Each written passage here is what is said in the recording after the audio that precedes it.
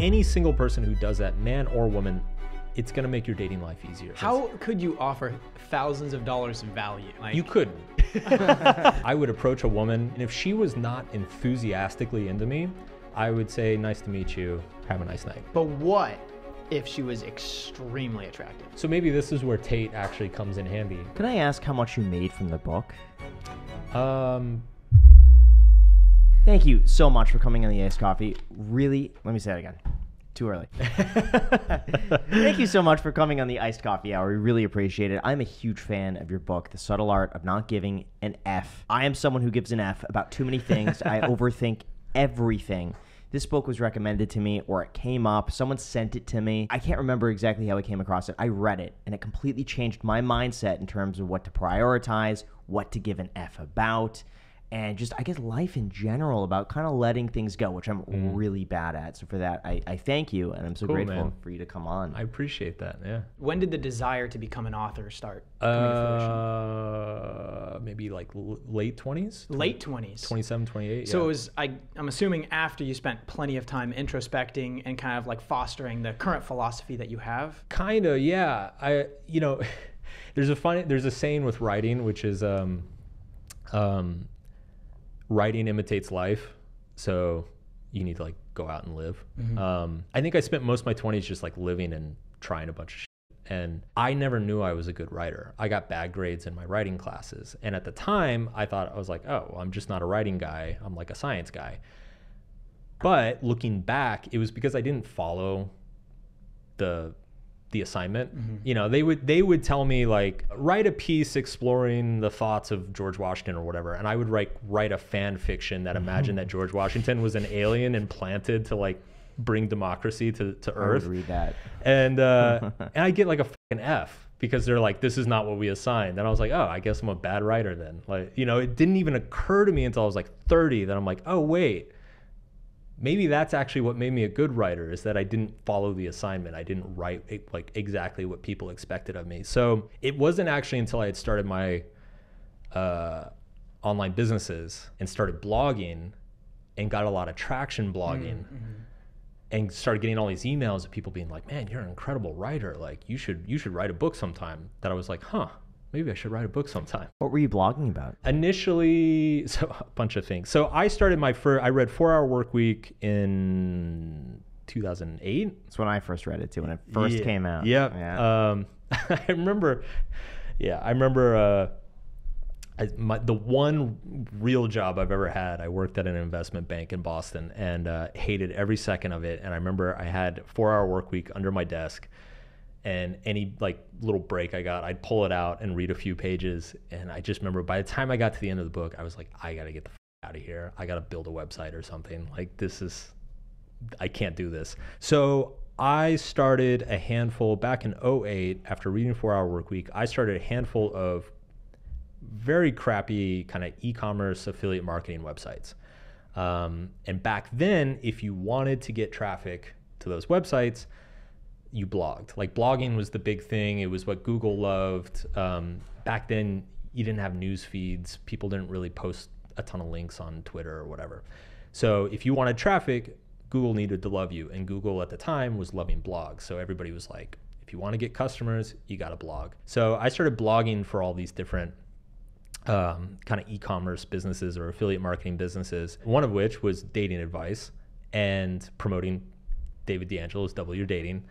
And that was the one that started to take off. And I got, within probably 6 months, I got more traction with that one than all the others combined. And so I was like, oh, I'll just like kind of keep hammering on this one. That's how it started. But it was still, it was like 2 years of that before it even occurred to me, like maybe I should be an author. How did you decide on dating, that you're going to be writing about that? Did it start with dating, or you started writing about other things and then dating just seemed more natural maybe? I started writing about a bunch of different stuff. The dating stuff, and this is the funny thing about writing. So the dating stuff came easiest to me because I was a single 23-year-old dude, and it was fun to write about my dates and parties. Or were you successful with the ladies? Well, define success. Like, confident enough to go up and talk to one and then get a date, why was that easy for you? How? It wasn't easy. So the pickup artist thing had been happening around this time. And I had read The Game and a couple of other books. And I had a bunch of friends who were like really into that world. So we had been going out a lot and, you know, going to bars and stuff and approaching girls. And so I'd been doing that for a couple of years. And I had gotten like, by that point I was getting good results. Like I was hooking up a bunch and dating a bunch of girls. But it's funny because it never occurred to me of like, oh, you could be one of these guys who's coaching. You could write one of these books. Like it never dawned on me. For some reason, maybe this just has to do with like the level of their marketing back then, but it just seemed like they were in like another world. I later realized once I met most of them that they were just normal dudes with really good marketing. Writing the dating stuff came easy. And I think one thing that I've learned throughout my career is that if there's a certain subject or topic that flows naturally out of you as you write it, that tends to be your best content. And so I don't think it was really a coincidence that it was the easiest for me to write, it was the most fun for me to write, and it's what got the most traction when I started putting it out into the world. And so what was it, a program that you were selling at the time to make a living writing about dating? No, well, so when I first started out, it was just affiliate, like, okay, you know. And that was for David D'Angelo? Yeah, David D used to offer 200% commissions on his ebook. How? Oh, was that because of all the upsells? Yeah. So it was funny. We were talking about this before filming. Yeah. I found David D'Angelo probably when I was 14 or 15 years old in high school. I think I was on eBaum's World or something like that. And I signed up for like an email newsletter or something like that. And I'd get his newsletter every single day in my email. I'd read all of them. His titles were so good. He was so captivating. He would basically answer questions that people would send in, say, hey, David, here's my situation. This girl's, you know, this. How do I get her to like me? And he would write this whole thing and say, you know, I recommend you use my technique that, you know, you could have in my book. Yeah. And then I think, because I didn't have any money at the time and I had like a credit card or anything to put in, I think I just downloaded it illegally. Sure. And I read the whole like Double Your Dating at 15 years old. Yeah. As we did back then. Yeah, he offered 200% commission just because he had so many audio courses, seminars, They're upsells. expensive, like hundreds of dollars, which at the time, what was the most expensive one he offered? It went up to thousands. Thousands? Thousands. How could you offer thousands of dollars of value in like... You couldn't. You couldn't. Oh, but God, but it's funny because this is one thing that like my team and I talk about quite a bit. Because at this point, I'm a dinosaur in this world. Like I've been doing this for 15 years. The prices of online content has consistently dropped over the past 2 decades. Back then, back in like 2007, 2008, whatever, the concept of an online course was so novel and just nobody had ever seen it before that you could charge this insane premium because people are like, oh, well, it's online and you can access it anytime. And you know, it's got 20 videos. So of course it's worth $2,000. Whereas like these days, online courses are dime a dozen. So you really, really, really have to have massive amounts of value and I guess a lot of credibility to be able to like even charge a few $100 these days. So I haven't done very much research into the pickup culture, but I know a lot of people that were very interested in it back in the day. Could you maybe say a few of like the pillars of pickup artistry that like people like to teach, or like the grab the pull of it? Sure. You know? So there were different schools of thought, believe it or not. I'm not kidding. I could give a fucking dissertation on this. There were different schools of thought. So there were basically kind of 2 categories. One was known as canned game, which... Do you know what this is? Dude, yes. The thing is, I haven't heard of this. This has not crossed my mind in probably 15 years. Yeah. That's crazy. It's funny because you would memorize these lines, man. Yeah. Oh my gosh. So the philosophy behind canned game was basically, you know, you as a guy, there's probably 2 or 3 life stories that you have that are better than all the other stories. You probably have 2 or 3 questions or ideas that are better than all your other ideas. And so the philosophy was you should just figure out what those best stories and those best lines are, and then just use them on every single girl you meet, because that's your best material, right? Which is like, there's a certain logic behind that. The problem is it kind of turns you into a robot, and it turns your dating life into like this algorithmic, like, okay, she said response Y, deploy story C2. Yeah. But then also like, but then you're like using these crutches. Chart, man. Yeah, they have You're using flowcharts. these crutches, and you come across a girl that's maybe a little, I don't know, more sporadic, and she says something that throws you off, and you're like, and you can like, Yes, so that was the problem. That was the problem with canned game. Though, is it only get you so far until you come up with a situation where you're like, I don't have a story for that. Right, exactly. And then you got to start over. Crazy, Again. you know about this, man. This was me at like 15 years old. I had the canned game, and it was a few 15 lines. years 15 old? years old. How were you even? Because like, at 15 in high were school. you using this at 15, or were you just like? Try. The best you could do at 15. It didn't really work. To try to score a date, which failed miserably. Score a date. Yeah, you're just trying to get a date. That's all it was. And I'd have the canned material, but none of it worked. I mean, some of it would get you so far. Sure. And that a lot of it was over like AOL Instant Messenger. It'd be like, you know, aiming back and forth, and you'd come up to a line. It only got so far. Yeah. Okay, all right. What we're gonna do right now is an exercise. Okay, you're gonna say a canned story, and you're gonna say a canned story. What was your go-to canned story? No, I hate it. I hated canned game. I hate. Oh, it. you didn't have. No. So this is the first school of thought. I was not part of this school of thought. So this was like Neil Strauss's The Game was kind of like the main canned game thing. You know, Mystery, who was talked about in Neil's book. A lot of the earlier pickup stuff, so I guess like 2004 to 2007, was like very focused on this.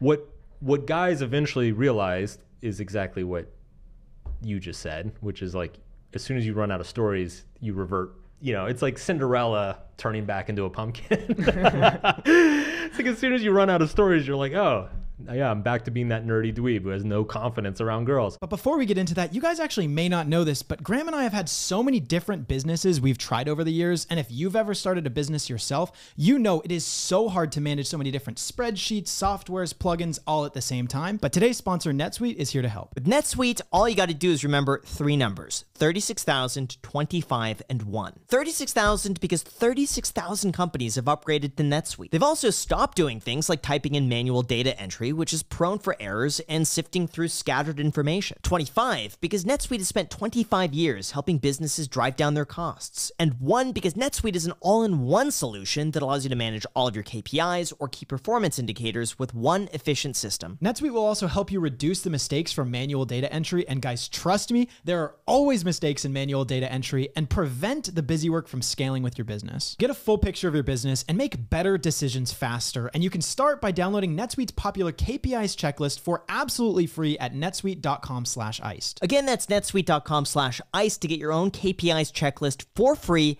netsuite.com/iced, or the link down below in the description. And now with that said, let's get back to the podcast. There was a second school of thought that started to emerge, which was known as natural game, which is ridiculous because it's just being a human being. But the idea behind natural game was like, okay, it's not about learning lines or stories or whatever.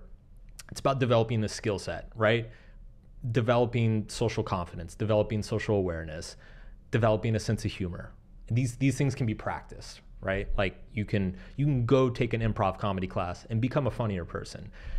You can join Toastmasters and develop more confident speaking and better body language and all these things. So the idea was like work on the fundamental skills and principles within yourself, and then that will just kind of naturally translate into greater success dating, which is fundamentally true. So I was a natural game guy. Like I had probably a similar experience to Grant and a lot of people, which is I read the game. I was like, oh my God, I can't believe this works. I went to a bar, tried a bunch of lines, and the girls just kind of looked at me like I had 4 heads. And I was like, you know, I think I did better when I was just normal. So I like went back to normal and then just started working from there. I was like, why don't we start at normal because I'm already good at some things, and then just work at the things I'm not good at, right? Which is just logical. So I fell in the natural game camp, which a lot of my focus, and as I built the blog, I developed an audience, and then originally I promoted people like David D'Angelo, but then people started wanting me like specifically to give them advice, right? So they're like, hey, Mark, I've been reading you for a year. I really like your take on things. Here's my situation with this girl I'm seeing. What do you think? And the first dollars I made was charging money for that kind of thing. Like, you know, hey, for $100, I'll hop on the phone with you for an hour, like talk me through it. I'll give you my 2 cents. And eventually, you know, my focus generally became mostly like what I started to realize once I started working with a lot of different men, what I started to realize is that you don't even have, like, yeah, it's good to be funny. That's great. You don't have to be funny to get a girlfriend or get a date, right? Like, it's good to have social confidence or be clever or be really charismatic, but like, you don't have to be charismatic to get a date. Ultimately, what it comes down to is a certain amount of confidence in who you are, an ability to deal with rejection or the possibility of rejection, and simply being intelligent about which women you approach and which women you ask out. And so that became most of my focus and my content. It was very psychologically driven. It was like, forget all, like, definitely forget the pickup lines. Let's even mostly forget the skills and the principles and stuff. Like, let's just focus on you, your ability to deal with your own fear, your own sense of rejection, your own identity. If you get those things straight, then all this other, like, everything else will kind of fix itself. And that's kind of what I became known for. Yeah, when Simple Pickup was making their first videos, 2010, 2011 YouTube, I learned it really doesn't matter at all what you say. It's just how you say it. Yeah. That's it. I love their videos when they go up and mumble some random stuff and say, can I get your number? And they'd be like, sure. Sure. Yeah. That's fine. So I'm curious, as a man in the dating pool right now, the hardest part, and I'm probably speaking for a lot of the audience as well, is the fear of rejection, right? For sure. How did you overcome that fear of rejection, or were you still scared of it, but you were just managing it? You know what? And by the way, when it comes to rejection, I think it's more so embarrassment. That was what it was for me, is getting embarrassed. Yeah. It's not the rejection itself. It's like, am I going to look like an idiot? Yeah. I think, so there's kind of two takes. One is a certain percentage of it is just simply desensitization. Like, the way you realize rejection doesn't matter is you get rejected enough times and you're like, oh, this doesn't matter. So that's part of it. That's the answer nobody likes hearing, but it's the truth. But another huge part of it, and I talk about this, so I did end up writing a dating book called Models Attract Women Through Honesty. And this was a huge chunk of that book, which is most men particularly men who struggle with dating, they approach dating as though it's a performance, right? Like, okay, you got this hot girl to go out with you. Now you got to say the right things. You got to do the right things. You got to make her laugh at the right jokes. And if you do that, then you get to win. You get to kiss her or hook up with her or whatever. And like, it's like they approach it like they're approaching a level in a video game. You know, it's like, oh, clear all the obstacles and then, you know, you win the princess at the end.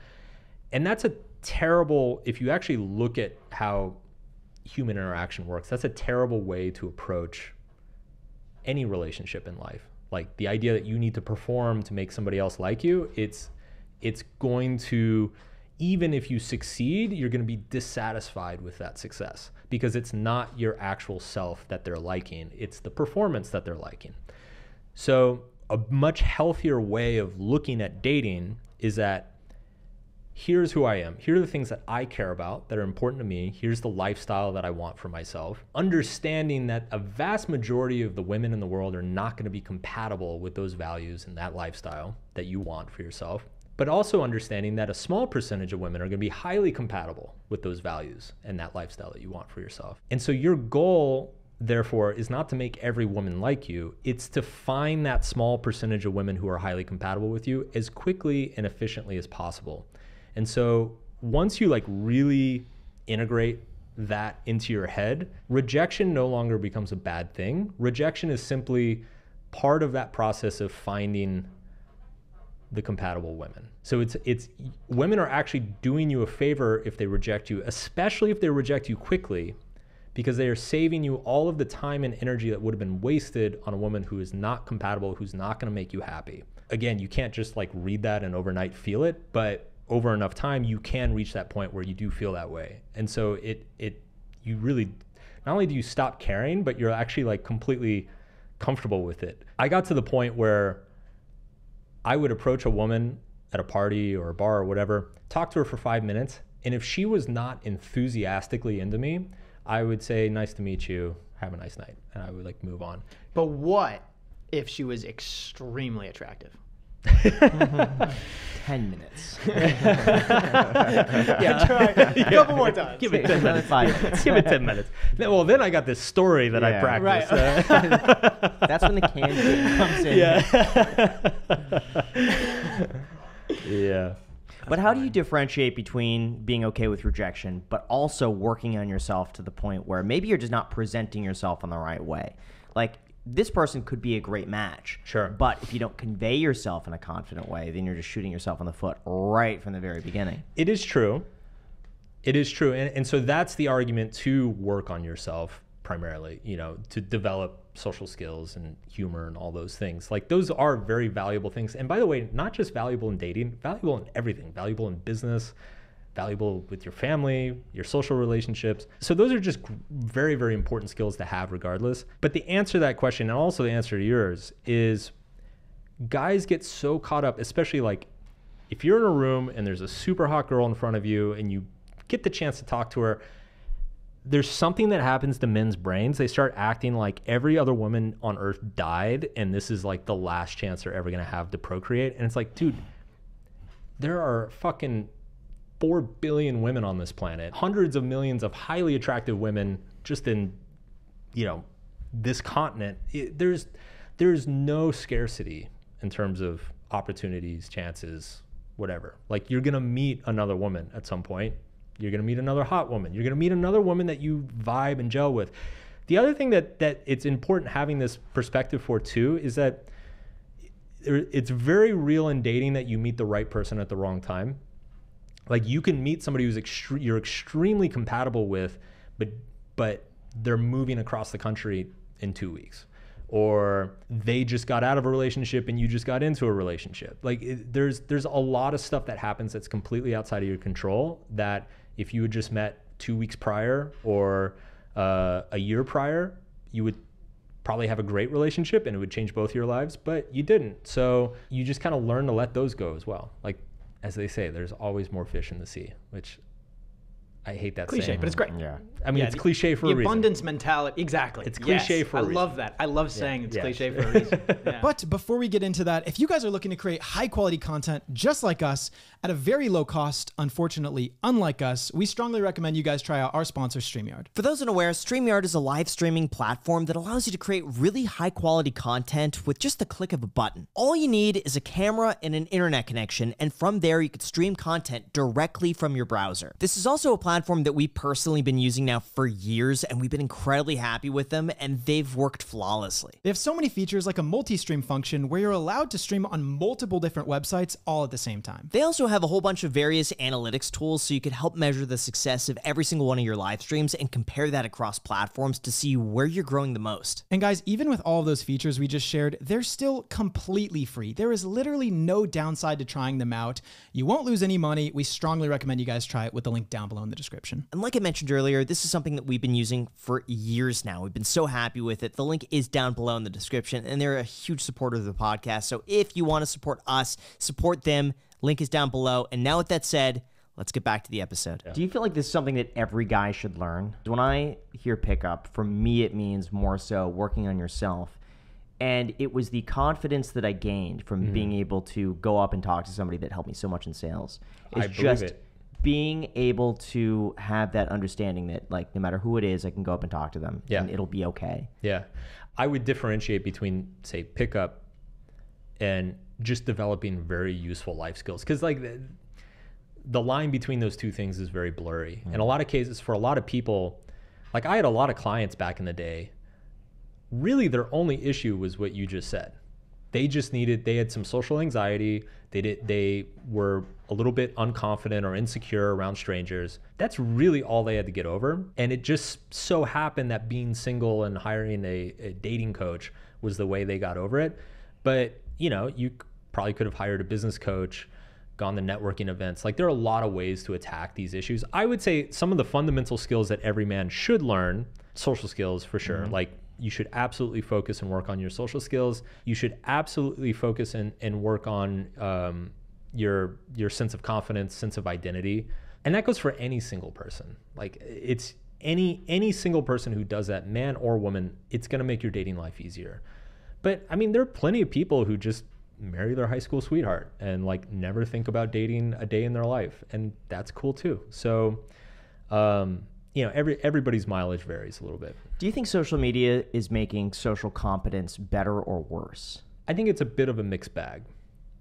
I think what I have observed, particularly among like, say, Gen Zers, is social media, it increases their exposure to, say, social expression, like exponentially over, say, what we were exposed to when we were young. And so I find that young people today are extremely adept of like noticing, catching memes, ideas, common threads that are showing up in different places. Like, they seem extremely nimble in like managing that and like noticing that.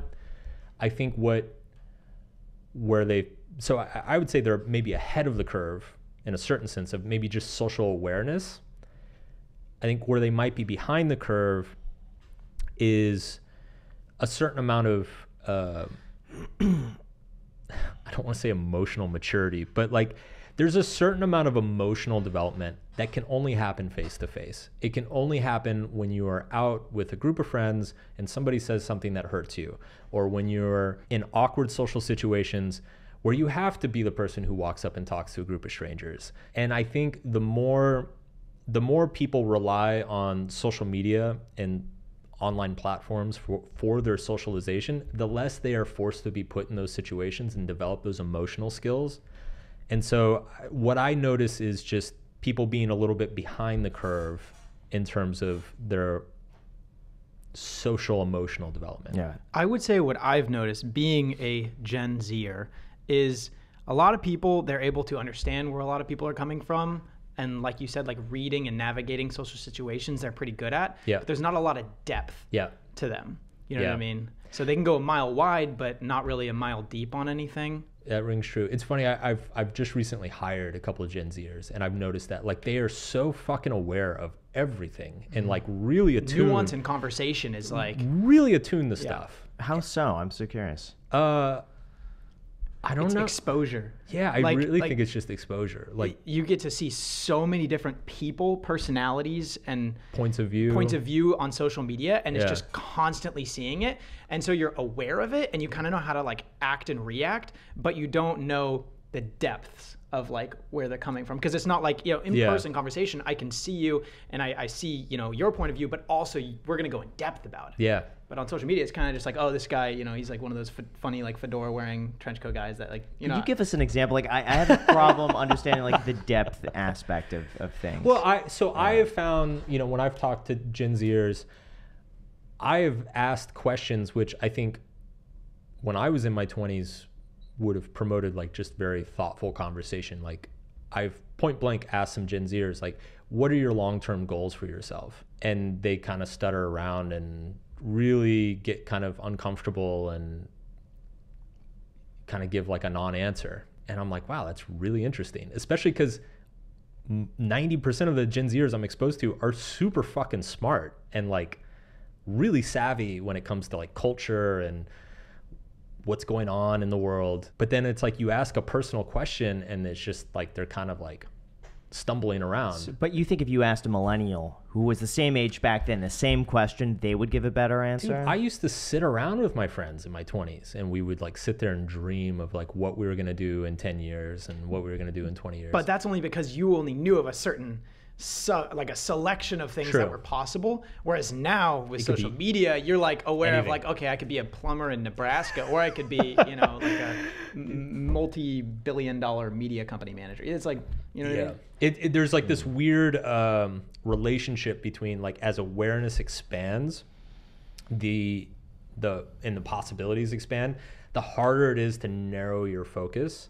And I think that's where the depth comes in, because to have depth, you have to kind of pick a plot of land to die on. Like, you have to be like, this is who I am, and this is the thing I care about, and this is the thing I'm going to defend. And the wider the options, the harder it is to choose that spot of like, this is my identity. So do you think there are too many options right now across everything? Absolutely. I think that is arguably the largest unspoken psychological hazard of today's day and age. And I've mentioned that in each of my books, particularly the end of that book. Like, there's this concept of paradox of choice, which, you know, the more options you're given, the more optionality you're given, the less satisfied you are with whatever you choose. Ultimately, and you especially learn this once you start getting older, like, you have to fucking choose something. Like, you can't, when you're young, it's easy to kind of sit around and dream about being like a world-class expert at 5 different things. But like, once you actually start working on stuff and you realize how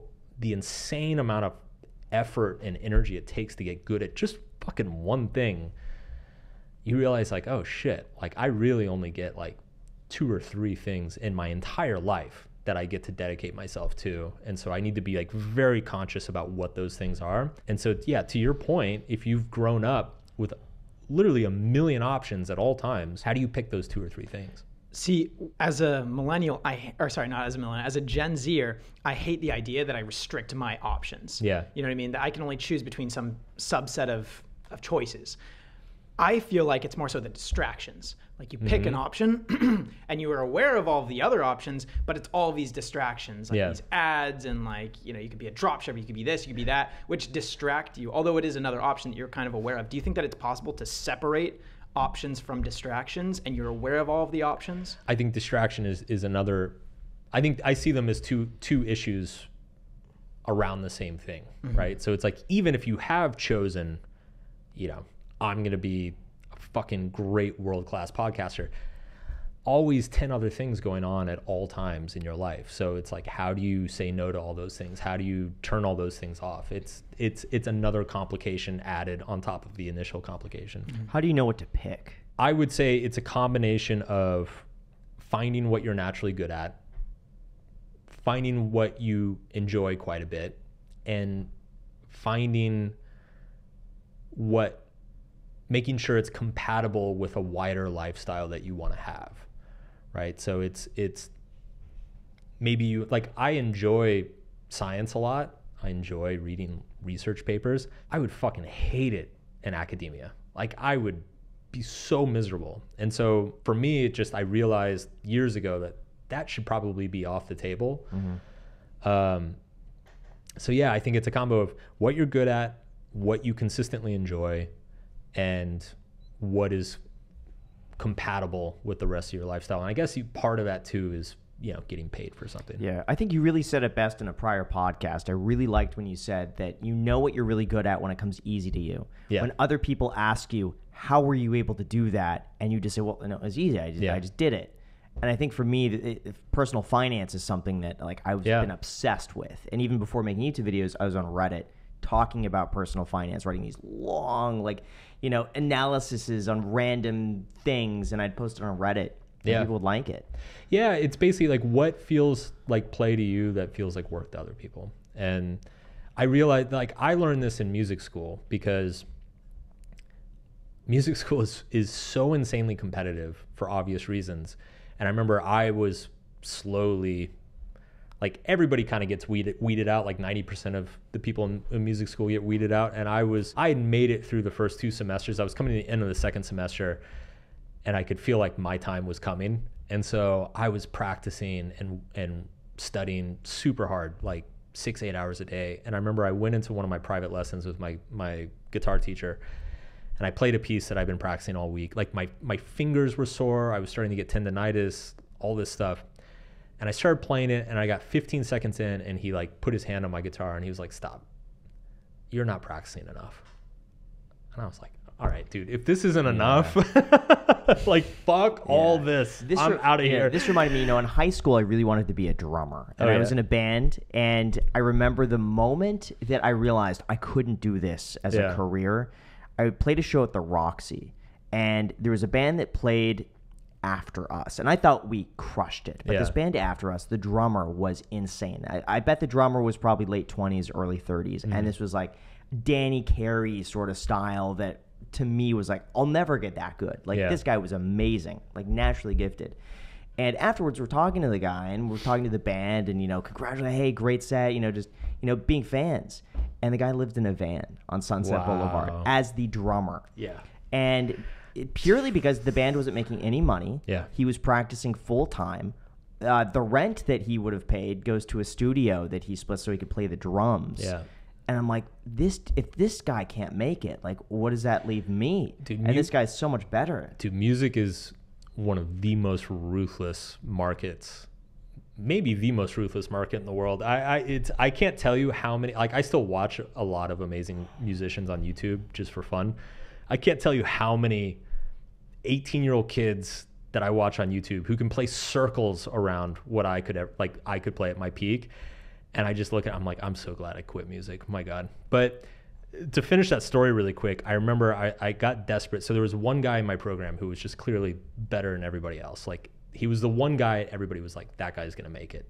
And so I cornered him in the cafeteria the next day. And I was like, dude, I'm having a crisis here. And he's like, oh yeah, what's going on? I'm like, kind of like laid it all out. I'm like, I'm doing this, and I'm practicing this, and I'm trying this. And my teacher said, no, I'm just not practicing enough. I started asking him questions. I'm like, how much do you practice, man? And he was like, oh, I don't know. I was like, what do you mean you don't know? And he's like, I haven't really thought about it. I was like, okay, well, like how do you approach a new piece? Like, what's your process? How much time do you spend on each part? What's the warm up? And he was like, I don't know. Like, I don't know. I just kind of like sit down and figure it out. And like, he couldn't explain to me what he was doing. And I was like, okay, if you had to guess how many hours a day are you like physically playing your instrument? And he was like, I don't know, like 8 or 12, but I've never really sat down and counted. That's an interesting question. It blew my fucking mind that this guy was just naturally, unconsciously doing all of the behaviors that were required to be a top level musician. He did end up making it. And I remember that conversation, I was like, okay, I'm out of here. Like, yeah. I had one friend who made it as a bass player, and it was his entire life. But he loved it. Like, he would be watching TV, practicing fretting. Yeah. And he would listen to a click track, just normally. Yeah. Like, that would be his background, instead of listening to music or whatever, a click track. Yeah. And at different, BPMs, and that was it. And he would just internalize it. And you say, play 90 BPM on this. He would just do it. Yeah. It was so instinctual for him. We all have a natural competitive advantage somewhere. Our personalities are different. Our interests are different. Our proclivities are different. Like, there's something in each of our lives that we naturally do well that most people don't, or it takes a lot of effort for most people. And the tricky thing about it is that the things that we naturally do well, they're so natural to us that we don't realize that we do it well. Like, it never occurred to me I was a good writer. I would get on forums, I would get on music forums, and I would like start arguing with a guy about like which band is better. And I would write, like, my idea of a fun Friday night was writing like a 10-page dissertation on why this Tool album is better than this Tool album or whatever. That's like what I did for fun. And it never occurred to me that that was writing and that I was good at it. And I think people make that mistake a lot, that it is, because it is so unconsciously natural to them, they don't realize they've gotten so good at it, and that's actually their huge competitive advantage. Yeah. At what point did you decide to exit the dating segment? And can you share how much money you made throughout that process? Not that much. Really? I was imagining. I was listening to Diary of CEO, and I was like, yeah, it sounds like hundreds of thousands of dollars. And I thought, like, oh yeah, you just retire from that. Like, that industry was shrinking by the time I left, and I could see that it was a sinking ship. I started coaching in 2008. I was making full-time income in 2009, full-time being like $50K a year or something. I left in 2012. Coached my last client in 2012. I wrote my dating book in 2011. That was kind of like my mic drop moment of like, fuck all you toxic motherfuckers. Like, here's a healthy version of men's dating advice. And then I left in 2012. I think by the time I left in 2012, I was pushing up close to 100K a year, and that was but that was mostly through online courses, through the blog. I thought it would be way more. I was kind of imagining like 300 to 500, right? I don't know. I mean, these guys made it seem like they're making so, and maybe they are, but like, you know, it's funny. I was never, when I was in that industry, I was never a big player in the industry. I was kind of like a B-level or C-level guy. It was after I left that my stuff blew up in that industry. So like my dating book became the top men's dating book on Amazon for like 8 years. I think it might still be the top men's dating book on Amazon today. How do people find it? Just go on Amazon. Just Is Mark it Manson. Devin? It's right there. Yeah. And I still get royalties from that today. So yeah, it was weird. When I was there, I was kind of just this marginal guy who kept trying to like fuck everybody else's thing up, because I was like, no, that's toxic. Don't do that. Do this instead. And I was very contrarian. But then once I left and I kind of pivoted just to self-help in general, I think a lot of people became more aware of me, and then things took off in that industry. So When did the idea for the subtle art come to fruition? So the book itself, I started writing in 2014. So I pivoted away from dating to self-help in 2012. And then in 2012, 2013, my blog just blew up. Like, traffic probably 5 or 10x'd. The reason I did that is because in 2012, I realized that it's actually very surprising. By the end of 2012, I'd actually built up a sizable audience of female readers. And I kept getting emails from women saying like, I love your blog. I love your articles. Is this true for women too? Each time I would sit there and think about it. I'm like, yeah, it actually is kind of true for women too. And that happened enough times that I'm like, why am I writing for men? I should just write for everybody. So I rebranded, switched to just kind of generic self-help. Audience blew up 2013. And that's when I was like, okay, I need to write like a real book. And I initially thought I was going to self-publish it, like my dating book. But then by 2015, the audience had gotten so big that publishers and agents and stuff had come knocking. As for the title itself, that was an article in 2015. By then I had finished most of the first draft of the book, but that article hit so hard. Like, I had a bunch of stuff go viral, but that one just was like so insanely viral that my agent was like, you should make that the title of the book, and make that chapter 1. I was like, that's not a bad idea. that you wrote back then, yeah. What did you define as viral? How did you know? Does it show views? Is it by comments? Is it by people responding? It's funny. Back then, used to be, so Facebook and Twitter used to show you how many times things got shared. Like, people would post. So like at the top of an article, you could see this has been shared on Facebook 2,000 times and it's been shared on Twitter 1,000 times. They stopped doing that years ago. But you would see, I kind of knew like a standard article I would write would get, 3,000 to 5,000 shares, just like from my core audience. And then if things kind of hit 10,000, 20,000, whatever, you knew something was kind of popping off. And so I had a number of articles that ended up with 50,000 shares or 100,000 shares on Facebook. Each of those shares is probably reaching anywhere from a few dozen to a few thousand people.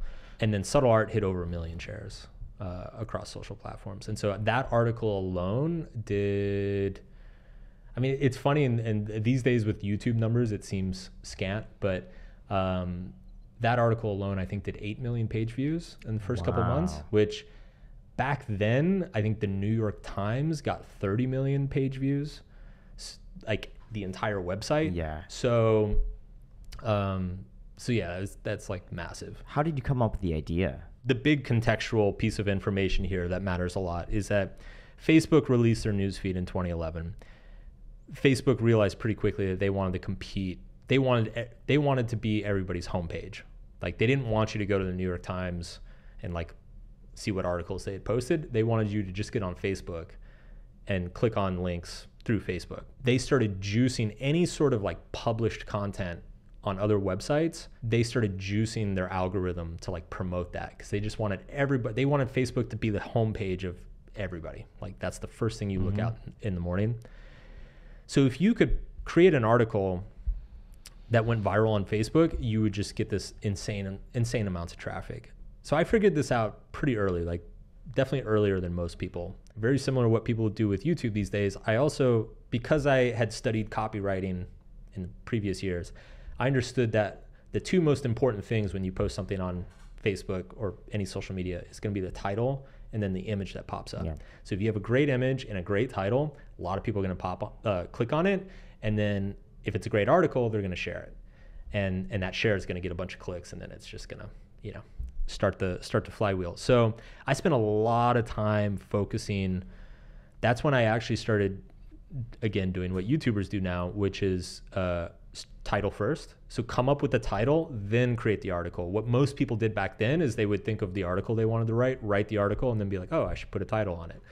I realized that the title basically controls your distribution. So pick the best title possible, then write an article that delivers value based on that title. So I started doing that, had a few quick viral hits. I'd say between 2013 and 2012 and 2015, I probably had like 10 different articles that just blew up. So I went from my dating blog, I think when I pivoted over, my dating blog probably had 50K to 100K monthly readers. By 2015, I had like 2.5 million monthly readers. Wow. So yeah, I guess that's a 25x. Yeah. What were some of the biggest self-help points that you wanted to get across, or that really did well that people resonated with? So I grew up consuming a lot of self-help content. And when I was a kid, when I was young, it was all the Oprah stuff. So it was like The Secret and Power of Now and manifesting and like power of positive thinking. It was all very like touchy-feely, believe in yourself, you know, you're going to be great, whatever.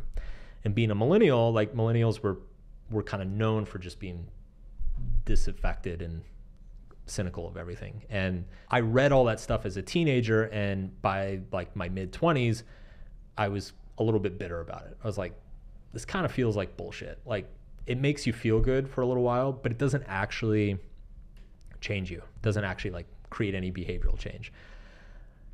Around the same time, there was a bunch of new, like positive psychology had just started up in the 2000s. And so we were starting to get the first research, like first actual credible research on like things like happiness, what improves well-being, what may, you know, how people emotions react to certain experiences.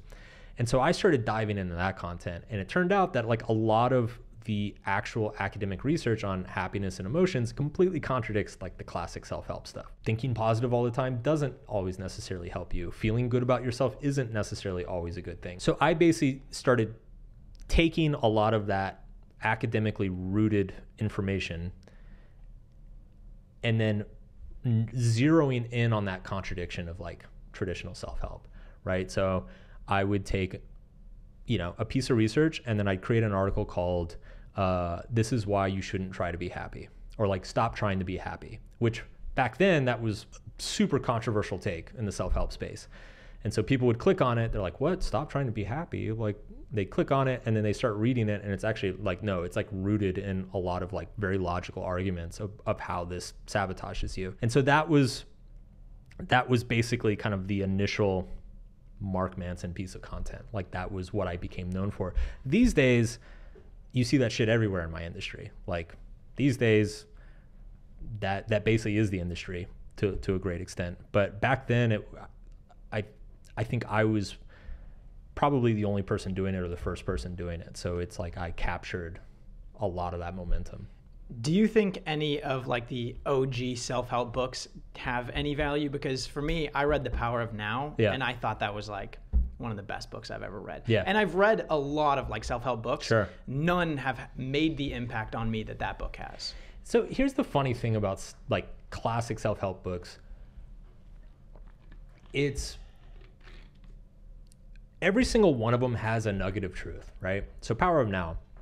Yeah, developing the ability to be present is extremely important. Is that the only thing you need to know how to do? No, it's not. And in fact, you need to know how to think about the future and also worry about the past, because those things are useful. But you don't want to only think about the future or worry about the past, because then you're just going to be this like neurotic person, right? So there's like, most of my criticism for classic self-help isn't that it's wrong per se. It's just that it's not the full picture. Like life's complicated, and in fact, a lot of the things that are good for us are unpleasant. And I think the function of most self-help throughout its history has been just make people feel good. Like, here's the thing that's going to make you feel better. And in a lot of cases that's helpful, but in some cases it's not. But to give a few examples, I'm a huge fan. There's a classic book called The Road Less Traveled. Huge fan of that book. It's him, Scott Peck. I like the 4 Agreements a lot. Like, it's got all this like shamanic universe, blah, blah, blah, which I'm not really into. But like, in terms of just 4 simple concepts that you can read that book in an hour, and those 4 simple principles that it gives, like, will probably make everybody's life slightly better. Like, that's a good book. So I trash the industry a lot, but you don't want to throw the baby out with the bathwater. Like, it's, as with most things, it's complicated. I feel like with the Power of Now, the part that I didn't necessarily like was like the whole reframing of your entire mind and your behavior and your personality and your character, the way that you see life. I don't think that that's very productive, because nobody's actually going to do that. But if you do use the tool of presence, just like I said, as a tool, sure, then it's great. I think you make a really good distinction. I think if you approach these things as tools, like another great example is The Secret, right? From a purely scientific point of view, The Secret's just complete and utter bullshit. But the experience of manifesting, like, if you look at like perceptual biases and confirmation bias and how you can leverage confirmation bias in your favor, like, that's a real thing. Like, if you focus on a certain goal or idea that you have, you will start noticing things that are opportunities to move towards that goal or opportunity. So that is a real thing. It's just all the kind of the fluff and the secret of the law of attraction. Like, it's a universal law, like the law of gravity. No, it's not. It's just like, human brains are weird.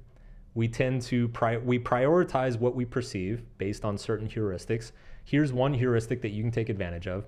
Now, do you have to explain that all in a book? No, but just like, don't show it as gospel. Yeah. That's the thing I don't like, is where it's like, this is the only truth and everything else is wrong. Yes. Because I see that. Yeah, but I feel like you have to be like that. If you're writing a book about something, you have to be pretty, like, divisive in terms of that. You can't be like, well, it's sometimes true, but sometimes it's also not. But, this case could be true for this person, but not That's always. why I like Stumbling on Happiness, and I know that you like that I love book that too. book. I love that book. Because it's not necessarily like, it's like, hey, one size does not fit all. Yeah. Which I really appreciate it. It's not like just like, this is the gospel of how you live a good life. But what about, you mentioned reframing your mind? Yes. What do you mean by that? Like, what way? Okay, so like completely ignoring certain things that are 100% true, like the fact that the past, yes, it kind of will define, in a sense, who you are. Happens to all of us. Sure. And acting just as though that does not exist, which is kind of what the Power of Now. It's not saying it doesn't exist, but it's saying like, you should not necessarily ignore that, but like almost act as though it doesn't exist. I'm not using the right verbiage, but that's kind of what he's saying. And I don't think that that's a very productive way, because you're ignoring something that is 100% true.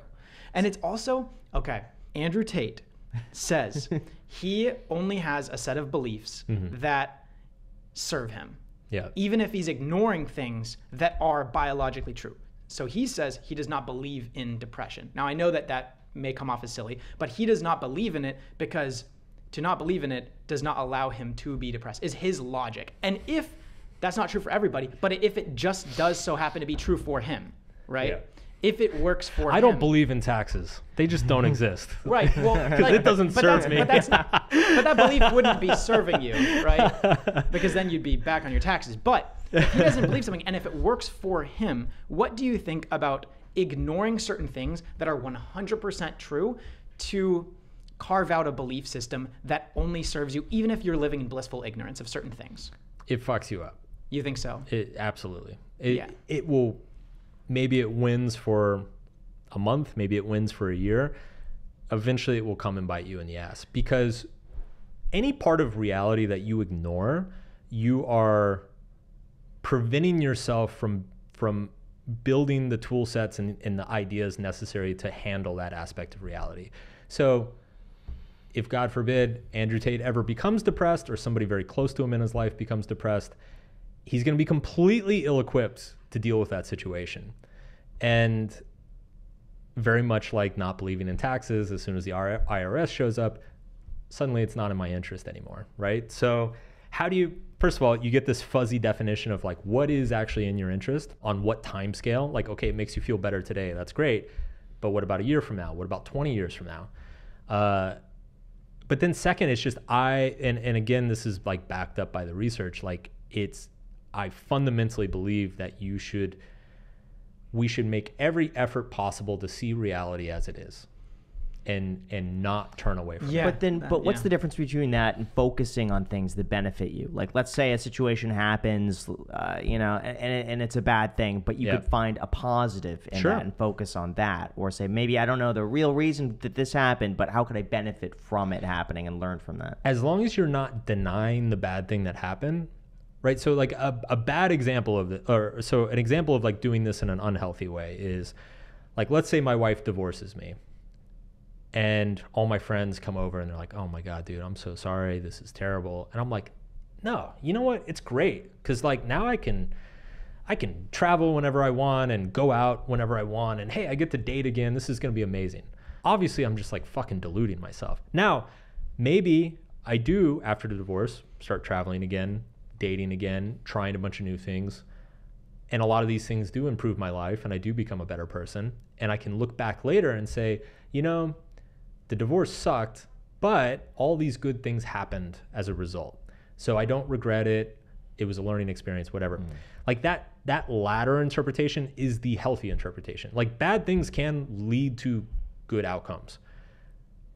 Just pretending the bad thing never happened and everything's good all the time, that's just delusion. And so you're going to, again, and what we find is that people who don't admit that a bad thing's a bad thing,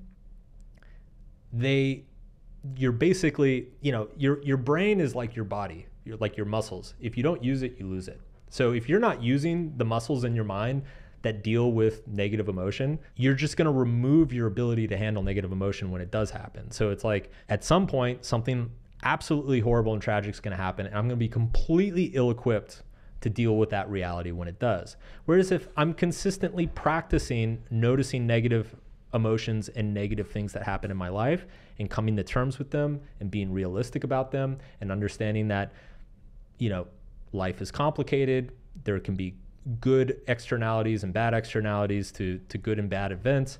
When the next bad event happens, I'm going to be very, very stable and flexible in handling it. And how do people get to that point? How do they start? It is as simple and difficult as simply not turning away from it.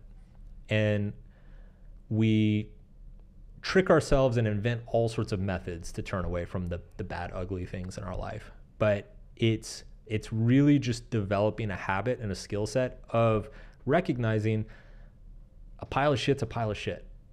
Depression is depression. You can call it whatever you want, but most people on this planet at some point in their life fall into a funk where they feel a lack of motivation, they feel a lack of self-worth, they feel a lack of direction in their lives. You pick whatever label you want. It exists. It happens, right? And it happens to everybody at some point. If you don't admit that that's a thing, then when it happens, you're going to be completely ill-prepared. So it's this regular and constant practice of being like, okay, a bad thing happened. It's okay. There's good externalities, there are bad externalities to that. Like, how can we make the best of it? And this is why, I don't know, I always tell people, so many people spend so much time and energy worrying about whether something is deserved or not. Like, oh, this bad thing, well, he deserved that. Or no, he didn't deserve that. He deserves better, whatever. It's doesn't fucking matter. All that matters is what actions you choose in reaction to that event. Like, so the worst fucking thing can happen in the world. The first question you should be asking yourself is, okay, what's the best action I can take based on this situation? If the best thing happens in the world, your first question should be, what's the best action I should take based on this event? It should never change. What I loved in this book, as well as The Subtle Art, I think you brought it up in both, was that people conflate responsibility and fault all of the time, which kind of reminded me of what you just said. Yeah. When I 100% agree, everything that happens to you in life and every choice that you make is 100% your responsibility. Yes. And of course, there will be certain things that occur in your life that are not your fault. Absolutely. But at the end of the day, if you get hit by a car and you're lying in a hospital bed and you're like, well, it wasn't my fault, it's still your responsibility to go through physical therapy, to get better, to, I don't know, reach out to people that can help you maybe if you're struggling mentally. And what's crazy too is that, I mean, so if something bad happens to you and it involves another person, a lot of people, it's very easy to blame that other person.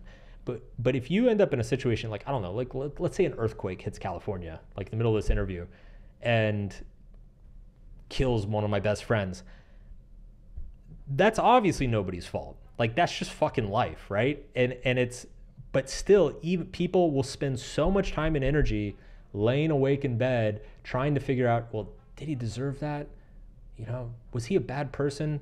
Was he at fault for that? Was it God? Was it the universe? Was it like all these things? Like, we spend so much time spinning up all these stories and so little time asking ourselves, what's the best thing we can do in this situation? It doesn't matter whose fault it is. It doesn't matter why it happened. 99% of those stories that you invent for yourself are going to be false. They're going to be made up. They're going to be inaccurate. So what can you do that's going to be beneficial? And on top of just being productive, it's also ethical, because you can get caught in these echo chambers of either entitlement, if you think that you earn something, or it could be victimhood, if you think like you're just lamenting over something that happened to you or happened to somebody that you care about. Yeah, and it's, what happens is a lot of these narratives then prevent us from taking certain actions, right? So it's if I convince myself that certain people are to blame for this horrible problem in my life, that's going to alter my ability to take action in my life, or take action in a situation that might involve them. Why do you think people overthink everything? So we have this natural proclivity to spin up these stories around events in our lives, and there's a practical evolutionary purpose to this, right? Like researchers have found that this kind of innate sense of tit for tat justice is very much inherent in human psychology, right? So it's like, if you punch me on the arm, it only feels correct that I punch you on the arm. You know, if somebody steals $100 from you, it only feels correct that you get the $100 back. Like, it's like this equal and opposite sense of morality that happens. I think for most of human history, this was necessary to kind of regulate human tribes, right? Make sure if you steal from him, then he gets something back from you, etc. So it makes sense that our mind is we're always trying, any event that happens, we're trying to create narratives around two things. One is this a good or bad thing? How good is it? How bad is it? Is it the worst thing? Is it the best thing? And then the second narrative that we spin up around it is, does the person deserve this? Are they a good or bad person? Did they do a good or bad thing to deserve the good or bad thing that happened to them? It's just a very primitive, natural state of response to any sort of event. And I think, first of all, those stories tend to be extremely flawed. They tend to be extremely biased. They don't acknowledge our own imperfect information. And I think, especially in the day and age of the internet, we are all learning the hard way how little we know at any given time about any subject whatsoever. And I've just found that so many people that I talk to or that I've worked with in the past have spent decades of their lives hung up on these stories of, like, you know, they grew up in a fucked up household when they were a kid. So they generated these stories about how they're a bad person and their parents punished them because of this. And then you fast forward 20 years and they're in a relationship and they've had a kid of their own, and it's completely fucking up their family life because they've held on to that story for that long. And so they're like, we do this in macro ways and we do it in micro ways. And I think if you look at a lot of the traditional wisdom, whether it's the Stoics, Buddhists, even Christianity, like it's so much of it is trying to get people to let go of these stories, right? It's like Buddhism tells you everything is impermanent. Uncertainty is the only certainty. Let go of everything. The Stoics say, like it's don't get attached to emotions, don't get attached to narratives, withhold judgment. Christianity says radical forgiveness, love, if a person smites you on one cheek, turn the other cheek. It's like, as humans, as society is scaled to such a level and complexity, we need these constant reminders of don't buy into that story. That first story that pops into your mind after any event, it's probably wrong, it's probably self-serving, it's probably extremely judgmental, and it's probably not going to serve you or anybody else. See, I tend to take the approach, if anything happens, whether it be good or bad, I tend to think, how will this serve me in the future? What can I learn from this? And how can I benefit from this? So if a negative experience happens, I just think, first of all, everything happens for a reason is one of the things that I tend to believe, and that maybe there's a bigger purpose behind it long term that maybe you're not aware of now. Sure. But I try to reframe everything as just, how can I benefit from this? Where will this serve me in the future? What can I learn from it? And then for a lot of things too, it's just like you have a lot more control than you think. Absolutely. And I think so that classic cliche, that's a cliche for a reason. Everything happens for a reason. Again, that's a good example of something that kind of gets imbued with this cosmic significance of like, oh, the universe has a plan for you, or God has a plan for you. I don't necessarily believe that, but I do think everything happens for a reason, but you have to go make that reason.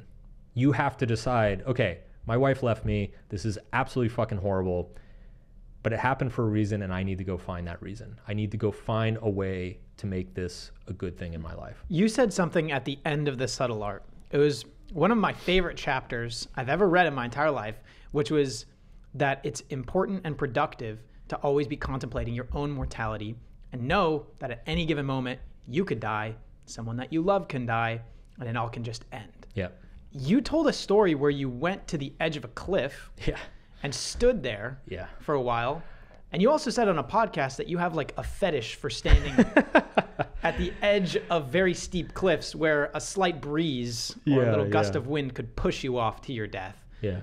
Is this true? Like, yeah. Yeah, it's much the consternation of my family. Yeah. I've done it less lately as I've gotten older. And I try to, I'm a little bit of an adrenaline junkie, but there's just a rush that comes. I've got this, one of my favorite photos of myself is me sitting at the edge of the Grand Canyon on a cliff that's probably 1,000 feet up, and just looking out over it. And I don't know, I feel so alive in those moments. And I had a number of people close to me die at a young age. And so it forced me to confront it forced me to confront mortality probably earlier than most people are forced to confront it. And I found at a pretty young age that it's one of the few things that clarifies what's important to you. Because and again, this kind of comes back to the point about Gen Z and social media. Like when you're exposed to such a breadth of information and everything is relative to everything else, right? So this thing here seems important or less important because this thing seems more important. There doesn't seem to be any solid ground to judge everything by. And I found that the only thing that seems absolute and unnegotiable is that you're going to be dead someday. And once you realize that, then you say, okay, dead one day, what are the three things that I care about? And that starts this process of clarification of like, okay, like separate what matters from all the noise. So in Eckhart Tolle's A New Earth, he says, obviously every experience, everything that happens to you, everything that you go through is an opportunity for spiritual realization. And you're going to have so many opportunities throughout your life, and you can realize more and more at different ages.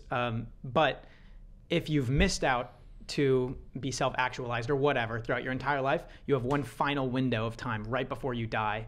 You're lying on your deathbed and you think like, oh, what are the things that actually matter to me? What are my values? You can base it off of that, which I found really interesting. I'm curious to know, how do you contemplate mortality and your own existence and knowing that you're just a speck of dust without becoming a nihilist in a bad way? I feel like, I mean, you've talked about this a lot. You call it the uncomfortable truth, Sure. right? The fact that you are meaningless and you're just nothing, right? Yeah. How do you not see that and become like, you know, it's all for nothing. I'm just going to sit back, play video games because that gives me those quick dopamine hits. Yeah. So maybe this is where Tate actually comes in handy. The answer is because that's not useful. There are two ways to look at nihilism. One is nothing matters. We're all going to die. So whatever, might as well like do a bunch of coke and blow all your money or whatever. The other approach is nothing matters. We're all going to die. So there's no reason to not do the best things possible for yourself and others, right? Like we all have a limited amount of time in existence. Our consciousness has a limited amount of time in existence. So we might as well try to optimize that time as much as possible for happiness, love, and well-being. And there are obviously behaviors that are better for optimizing that than others. It's kind of this double-edged sword. There's no reason to do it, but there's also no reason to not do it. And this is recently, it's funny, when I was on tour for this book, because that's largely what this book is, an audience member came up to me and he said, this is called optimistic nihilism. I was like, what? And he's like, Google it. It's like, there's a small community of people. And sure enough, it's kind of this idea of optimistic nihilism that, yeah, if nothing means anything, then you have no excuse to not get up and fucking do good things and take care of people and tell people how you feel about them and give everything, every moment you have. So why aren't more people doing that then? Fear, avoidance. It's the uncomfortable truth, Greg. See, I think uncomfortable. Well, uncomfortable. I think people are just too comfortable.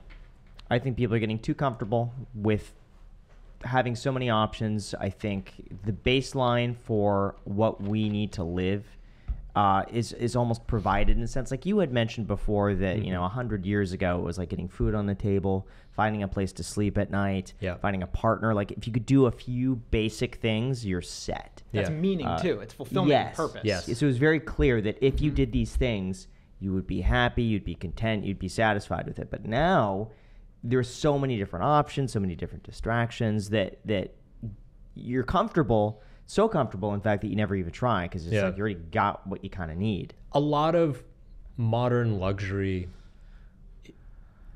is designed to help us avoid the uncomfortable but important things we need to think about, right? Like our death or a loved one's death or some sort of tragedy that might happen in the future. Like we don't like thinking about those things, so we distract ourselves and find ways to avoid them. And I think there's a very strong argument that the conveniences of modern living make that avoidance or distraction simpler.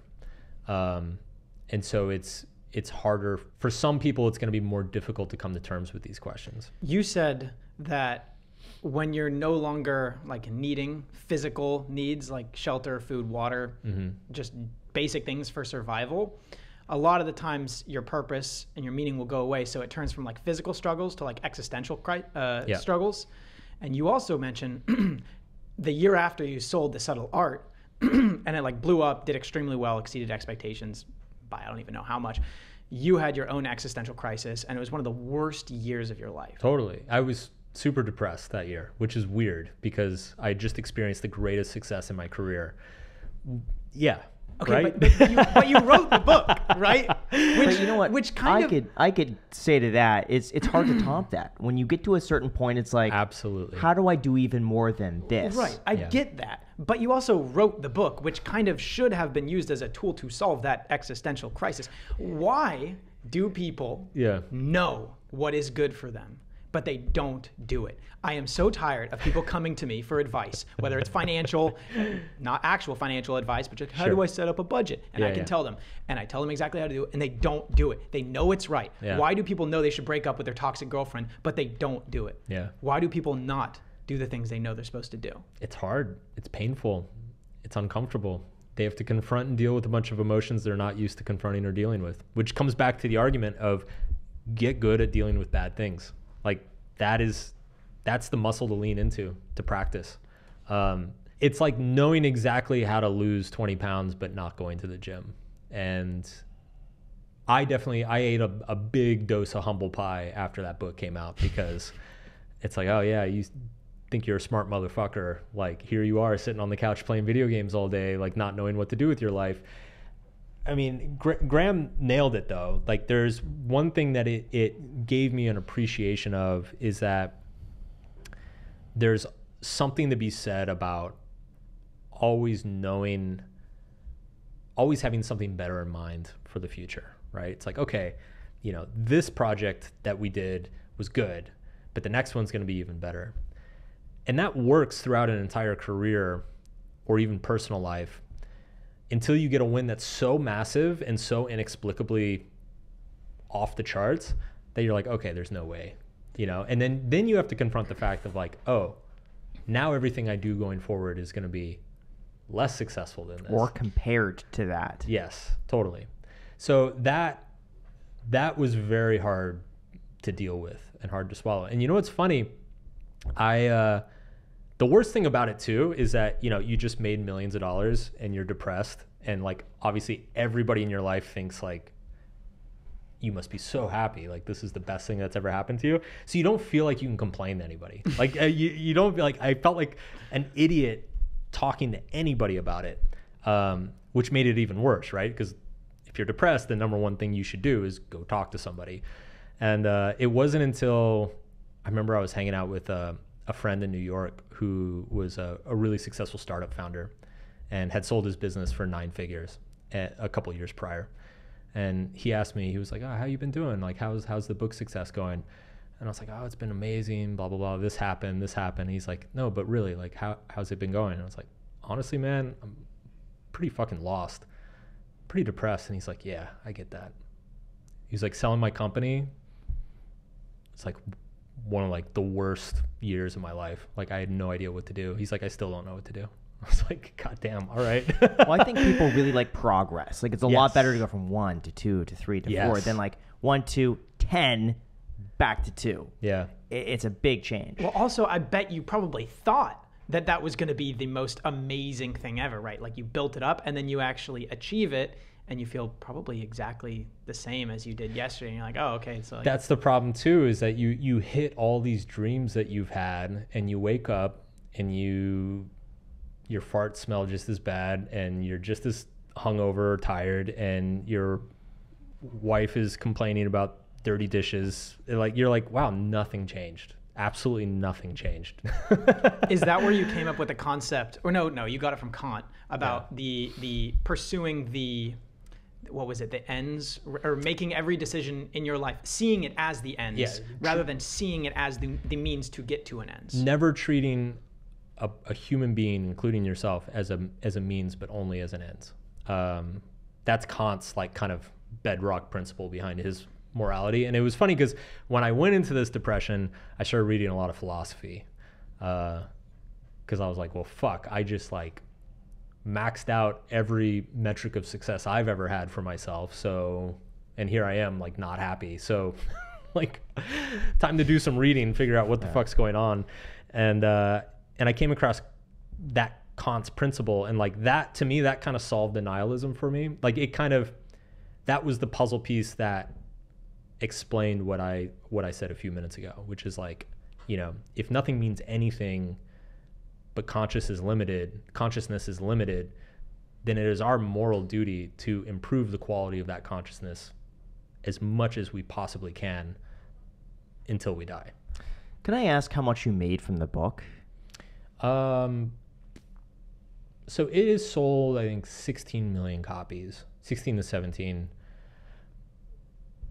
Probably a third of those are foreign. I mean, you probably get, depending, it varies a lot based on format, country, agent fees, stuff like that. But generally per copy, I'm making between $1 and $3 probably per book, maybe like $1.50 per book. So yeah, that pre-tax, that would be 25-30 million probably. Wow. Yeah. What was the process like of writing that book? How long did it take you, and how do you get in the frame of mind to sit there? And I guess it comes easy for you. But structuring it, how long did that take you to do? It took me about 2 years to write it. My dating book was like 50% blog posts, and I kind of just brain dumped into it in a couple months, and then I revised it as I went. It went through a few revisions over the next year with help from readers. So I didn't really write that book. I kind of wrote it in public with the help of my readers, but I naively thought, oh, writing a book is easy. It just took me a few months. So when I started Subtle Art, I kind of had the same naive perspective. But it ended up taking about 2 years. The first version of it was pretty terrible. I showed it to some friends. They were like, there's some good stuff in here, but there's a lot of weird shit, just dumb stuff. So I ended up cutting half of it, starting over, writing a second version. That second version is what got pitched to the publisher. And then I went through a bunch of rounds with my editor. How did you know what to cut out? Because I would have the sense that if you wrote it, you might have the idea that, no, I wrote it. It's good. Yeah. It's there. You don't know what you're talking about. Yeah. How do you humble yourself to take outside opinions and say, no, you're right. I got to cut half? Honestly, I feel like that's the real skill of writing. It's knowing, everybody's got ideas, and most smart people are able to write down a bunch of their ideas. It's knowing which ideas are good and bad that separates a good writer from a great writer, in my opinion. I will go back and reread my work, and I will reread it from a few different perspectives. So the first and most important one is my own, just my own. If I get bored reading it, it's gone. If I can't entertain myself, I'm not going to entertain anybody else. That's the first cut. Then I'll kind of go back and I'll put myself in the shoes of, say, an average reader. So back in my dating advice days, I'd imagine myself as kind of this lonely single college kid who can't get a date. And then I would read it imagining myself as that person. And if I hit anything that kind of was confusing or upsetting, I would cut that. And then one thing I don't do as much lately is I'll put myself in the shoes of a hater or a critic, and I'll reread it with that mindset. And same thing, I'll cut some things. The other part too is you just show people. I've got probably 5 or 6 people in my life that I'll show a bunch of early writing to, early drafts, chapters, stuff like that. And if they come back, if one person doesn't like a section, I'll take a look at it, but I won't necessarily cut it. Mm-hmm. If more than one person doesn't like a section or a point, then it's gone. How has having money changed your perspective on life?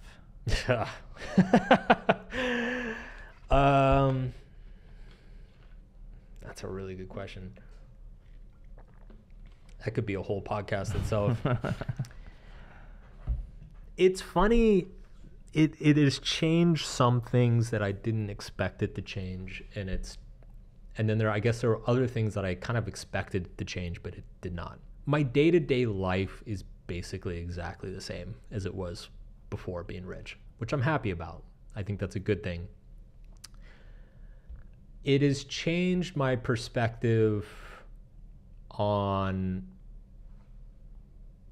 it's given me a much greater appreciation of how much perceived status matters unconsciously to a lot of people. Not everybody treats you differently, but a lot of people do.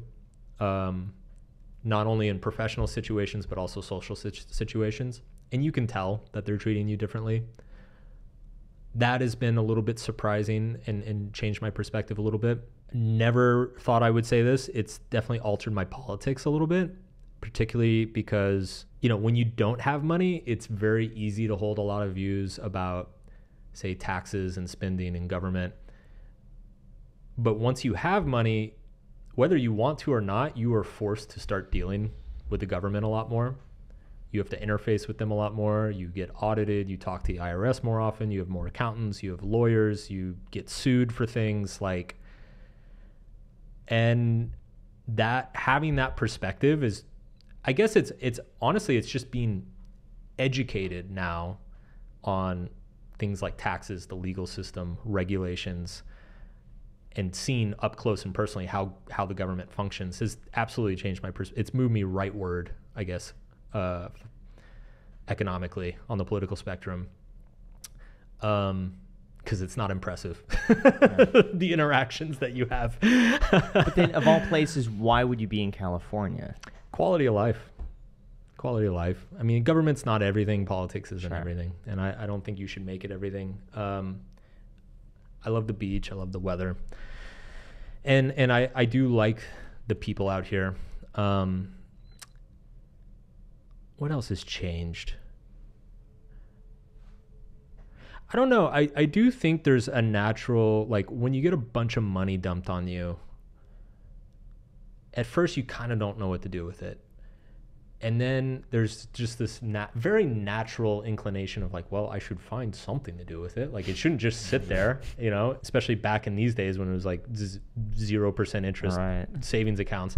So I was like, I should do something, you know, I should go invest, and I should buy property and buy crypto and take a bunch of trips. And that's fun for a while, but one of two things starts happening, or two things start happening really. One is you realize that those things are fun for like a year or two, and then they get old. And then the second thing you notice is that a lot of things that are kind of cracked up to be like good financial decisions are not good financial decisions. And so, yeah, now most of my money just sits in low-fee ETFs and does nothing. No. What are some of the bad financial decisions that you're talking about? Like, good and bad. Buying a house that's too big.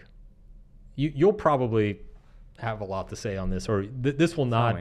Yeah, maybe you've been down this road before. Real estate, yeah. Maybe this will. Finally, we're gearing up for this. Let's hear it.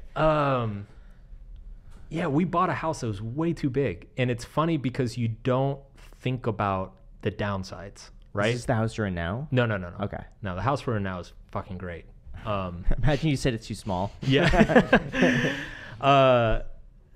No, you kind of, especially living in New York, my wife and I, we were like so used to places that were too small that when we started looking at the places we could afford, we were like, oh my God, like, what if we got this one? And then we go see an even bigger one. We're like, what about this one? Oh my God.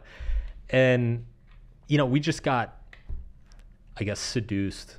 Because when we actually moved in, we realized, we don't have enough stuff. We like literally don't have enough stuff to fill the house. So then you feel obligated to fill the house, which means buying a bunch of furniture you don't need.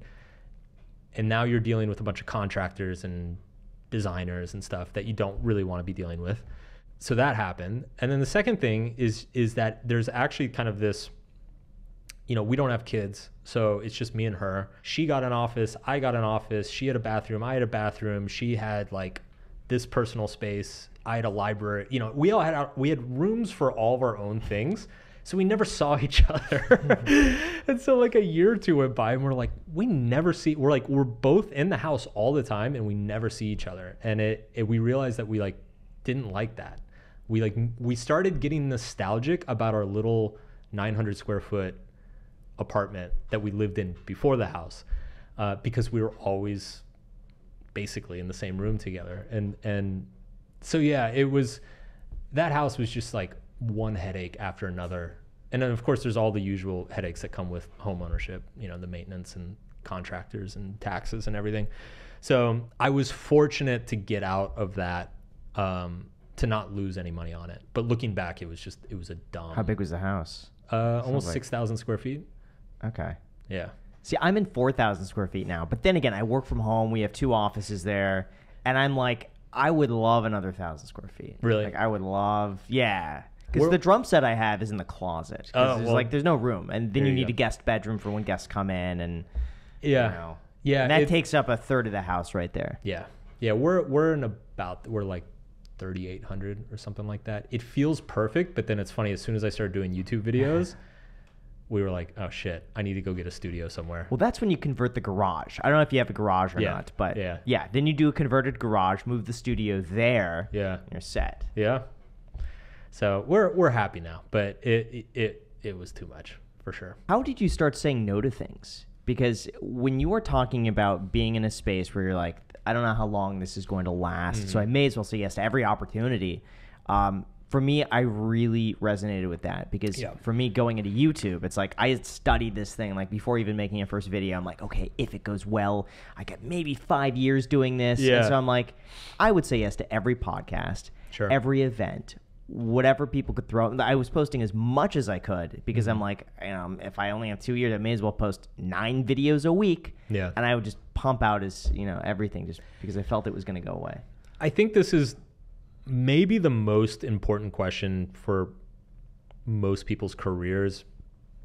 It's also the hardest to answer because I think every career you have periods where you should say yes to everything. Like if you're young and starting out, you should say yes to everything. When you were starting on YouTube, you should be posting everything. You should be making every video. You should be going on every podcast. It's the same thing I did when I started. Eventually you hit an inflection point where you get overloaded and the value you're receiving from each new thing is not proportional to your time and energy that you're putting into it. So that's when you have to learn how to start saying no to stuff. I got kicked back into saying yes to things. When Subtle Art took off, I started getting opportunities that realistically I was like, this may never happen again. Like doing the Will Smith book, right? Or doing a feature movie with Universal Pictures. Like you're probably never going to get that phone call again. So you might as well say yes to it because it might create further opportunities down the road. So I had another period of saying yes to everything, 2017 through 2021. And I don't regret it, but it was absolutely exhausting and completely burnt me out. And so I had to go back into a process starting maybe a year ago of, okay, I need to say no to most things again. For me, it's going to depend where you are personally in your career, and part of it is just kind of a calculation of like, does this add value? Like I could go speak at a conference in Europe and make 50K, right? But is that really adding a whole lot of value to my career? Probably not. It doesn't scale. And then 2, it's like I don't need the 50K. And that's probably 5 days I'm gone and I'm not working on something else. So the opportunity cost is pretty significant. So that these days that's a no, like just an immediate no. So part of it's the equation. The second part, which I think is the harder part, is developing a trust in yourself to know that things are going to be good for a while, that like you don't need these opportunities because there's going to be more down the road. And that it took me a while to build that confidence, both very early in my career and then again after Subtle Art, because you start telling yourself these things of like, well, maybe this is like my 15 minutes and maybe like this year is it. And so I better say yes to everything. At some point, after a couple years of that, and after the success has been sustained long enough, you have to trust yourself that it's like, okay, I've made it this far. I've done this many things successfully. Every year has gotten better than the previous year. This is probably going to continue. Like I can say no to stuff. I don't need to have that scarcity mentality, right? I guess the third thing, which is the maybe the hardest and most complicated and most personal, is I definitely found it helped to like, I guess, hit my number, especially leaving New York and coming here. Like cost of living, I know cost of living's high here, but cost of living here is like half of what it is in Manhattan. The house I bought here is less than half of the house I had in New York. So when I got out here and I like sat down and kind of ran all the numbers and everything, I'm like, I really don't need to work ever again if I don't want to. And I think once you hit that moment, then it just becomes like, okay, the only reason to do something is because I want to do it. It's because I'm excited to do it. It's because it's going to improve my life in some way. And so I took a long period of time off last year and very intently focused on what am I going to do? Like what do I enjoy doing? What am I excited to do? And then you find those 2 or 3 things that like you get super pumped about, and then you just say no to everything else. Did that happen naturally, or were you forced to go and think about those things? I think it was pretty natural. Like I knew by the end of 21, I knew I was like extremely burnt out. And I was not enjoying my business anymore, and I was not enjoying the speaking and the touring and everything. So it coincided with moving here to LA. Like, and that timing worked out nice. originally I told myself I'm going to take 2 months off. Took 2 months off. I got to the end of the 2 months. I'm like, nope, still hate my business. Still don't want to talk to anybody. So let's do 2 more months. And then in the next two months, that's when a lot of the questions first of all, the realization of the financial independence, and then a lot of the questions of like, all right, dude, you're about to hit 40. You've made it. You can do anything you want for the rest of your career. Like, the only question is, what do you want? What is fun? What is exciting? What adds value? And so I spent most of those probably like month 4 and 5 kind of like figuring that out, dipping my toe in the water of a few different projects, journaling a lot. So this newer sense of like fulfillment, happiness, ease, I would say, like not so much stress, was a product of what you would have called, or you probably still call it, external factors or whatever, because you compare like the external values versus the internal values. Sure. So would you say that sometimes pursuing some form of external value, or if you achieve an external value as a product of maybe like going for an internal value, that it still can provide you with like a sense of calmness and joy and happiness? I'm glad you brought this up. So the tricky thing with chasing external metrics is that you can't really stop. As human beings, like, we're always going to like seeing number go up. We're always going to see, like, there's not a person on this planet that if you walked up to them and said, hey, how would you like to double your bank account? Nobody on the planet's going to say no. Like, it's just, we're humans. We like to see things get bigger, numbers go up. We like the external validation. So like, that's never going to go away. The important thing is that you're not basing your life around those external metrics, that you have some internal metrics that you're then basing the external around, right? So if you're just, and this is what happens with YouTubers a lot, like they get on YouTube, they start building an audience, they get addicted to like number go up, right? And so they start making any content, saying anything that just makes number go up. And so they lose themselves. They don't really care about what they're making. They don't actually believe a lot of the things that they're saying. They're just chasing numbers over and over again. And it makes them miserable. Like, if you ever sacrifice the internal for the external, you're going to make yourself miserable. What you have to do is you have to figure out what are the internal metrics that are going to guide everything. Whether that's impact, financial security, taking care of your family, whatever. Wouldn't that be external though? Financial security and impact? I would say financial security is absolutely internal, because I know a lot of millionaires who feel like they're broke. And I know a lot of people with 10K in their bank and they're completely secure and happy. So the internal metric is very much, it's what is the state of mind that I want to have in my life? Like, what is the state of mind that I'm going for? And the way that interacts with the external world is going to be a little bit different for everybody. Some people are going to feel broke at 10 million. Some people are going to feel completely fine at 10,000, right? So, but you have to start with that, like, okay, what is my internal value? Like, what do I want my state of mind to be? Like, for me, it's I enjoy creating without authority above me, without limitation, right? It's like, I just enjoy thinking and sharing ideas. And I enjoy scaling those ideas.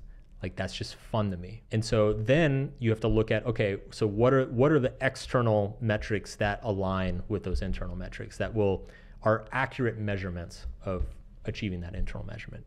So, say writing an article that people like that's a success. That's an external metric that lines up with my internal metric. So the way that I understood that was that you have these internal values, and they basically act as guides or arbiters of certain decisions that you are going to be presented with at a future opportunity, yes. Right? So they're basically making the decision and taking that burden off of your future self's shoulders. And that you should feel fulfillment that you stayed true to that, not necessarily attached and feel fulfillment from the outcome yes. of those decisions. The internal guides, like the values that you decide for yourself, they become the heuristics of how you move through the world. It's like basically like, what are you going to optimize for? Are you going to optimize for clicks? Or are you going to optimize for impact? Are you going to optimize for creative satisfaction? Mm-hmm. Like, those are all all three of those things produce completely different careers. And they can all be internal values. There's an external representation to them, right? So if you're optimizing for just attention, that's going to be represented through views and clicks. If you're optimizing for impact, then that's probably going to be represented externally through like emails, fans reaching out, follower, like the qualitative things that are said to you. Like maybe you have 100 fans, but all 100 of those people are like, you completely changed my life. And then if you're optimizing simply for creative satisfaction, then you probably don't give a shit. You just put it out, and as long as it's beautiful and you feel good looking at it, then you're satisfied.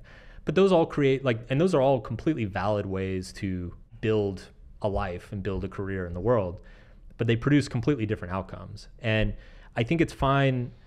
Like the mistake that people make is they just pick an external metric because they think it's going to make them look cool in front of their friends, or it's going to get them more dates, or it's going to ease the anxiety they feel all the time. And the truth is that purely external metrics without any sort of like internal tethering to a value, they just make you feel worse in the long run. How do you know when is enough? Dude, I don't know.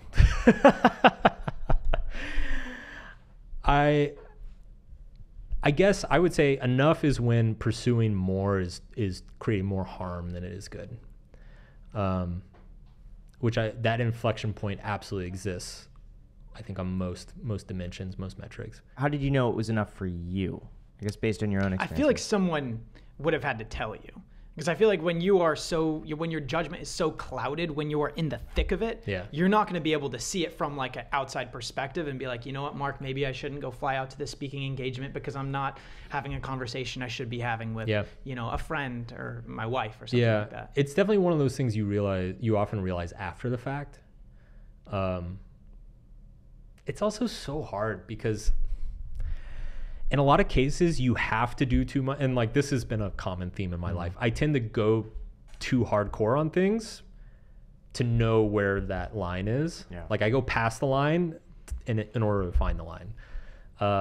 So I look back at that period of my life and it's like, yeah, I definitely went too hard. I should have like said no to some things and pulled it back a little bit.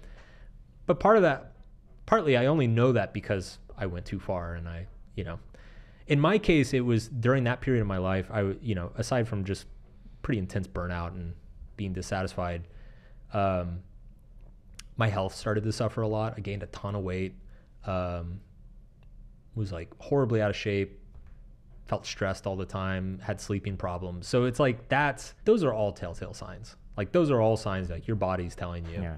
Like, bro. That's interesting because that's actual, like, it's a visual one. Yeah. Whereas, like, a lot of the other times, like relationships and stuff like that, that's hard to see when they're suffering. Yeah. But if you do look at your body and you're not satisfied with where you're at, and you know that you could be sacrificing a little bit of that for a little bit more of this that you don't need. But it's funny because I would say even with, we're not objective even with our own bodies. Like, and I'm sure anybody who's struggled with their weight knows this. Like,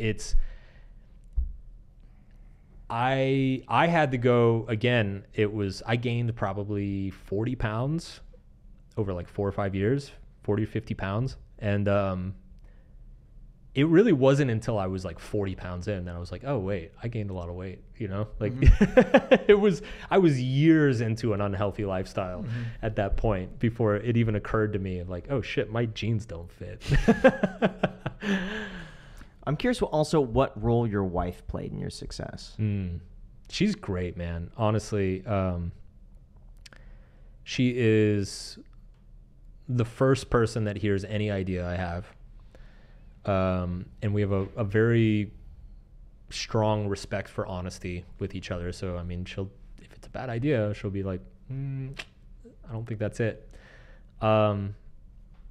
She has a great she's great taste, not only in men, but in creative work as well. In books. Yeah. So like she'll look at a bunch of book covers and be like, no, these are bad. This one's kind of good, whatever.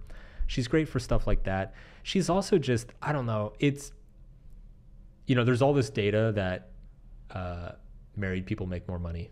And you can actually, it's pretty causal. Like you can see it, like you can see even high achievers as soon as they get married, there's like an uptick in earnings. And I think there's so much intangible value of simply having a partner that can be a sounding board. Like any sort of major decision that I'm wrestling with, she can be a sounding board. Like she'll tell me if my reasoning makes sense. If it doesn't make sense, she'll tell me if I'm being irrational. She'll tell me like if I'm having trouble with employees. She's like an objective third party who can be like, well, no, actually, I think you're being kind of hard on him. There's just so much like intangible day-to-day value, not to mention like the emotional comfort and the stability that comes with a long-term relationship. But yeah, she's been incredible. I love actually what you said. And this is a metric I am now going to apply on my future dates, or I guess maybe not dates, but like, life partner, is you need to be able to hear something like, I don't like that idea, or hear criticism from your partner. Yes. That is like one of the, I would say, the pillars of a healthy relationship. What was the exact thing that you need to be able to hear from them? Just that sucks. That sucks. Right. Or Okay. no. I mean, Right. it's funny. She, the stereotype, right, is like anytime your wife or girlfriend puts on an outfit and it's like, how do I look? You're supposed to be like, oh, you look gorgeous. I was going to ask you if you say yes. I don't. You don't? I don't. You say your hips look big? Or like... I'll tell her if she doesn't look good, I'll tell her. And she fucking hates it. But does she ask you? I think that's the difference of you being like, She's hey, still- honey, I don't like that on you, versus That's like, crazy. hey, I didn't what do expect you to actually say that. Yeah, no, she'll ask for my opinion. Okay. And it's funny because, okay, so early in our relationship, she'd get kind of mad. And I'd be like, well, you asked, so I'm going to give you my opinion. And then as time went on, so first of all, that does a couple things. One, it's not comfortable in the moment. Again, not turning away from hard things. But it breeds so much trust because now she knows from a very early stage, if I say she looks great, she fucking looks great. Like I'm not kissing her ass. I'm not, just trying to be a sweet boyfriend or whatever. Like I actually mean it. Like, wow, you are stunning. And she gets that much happier because she knows it's true and it's honest. A funny thing has started happening, I don't know, around the time we got married.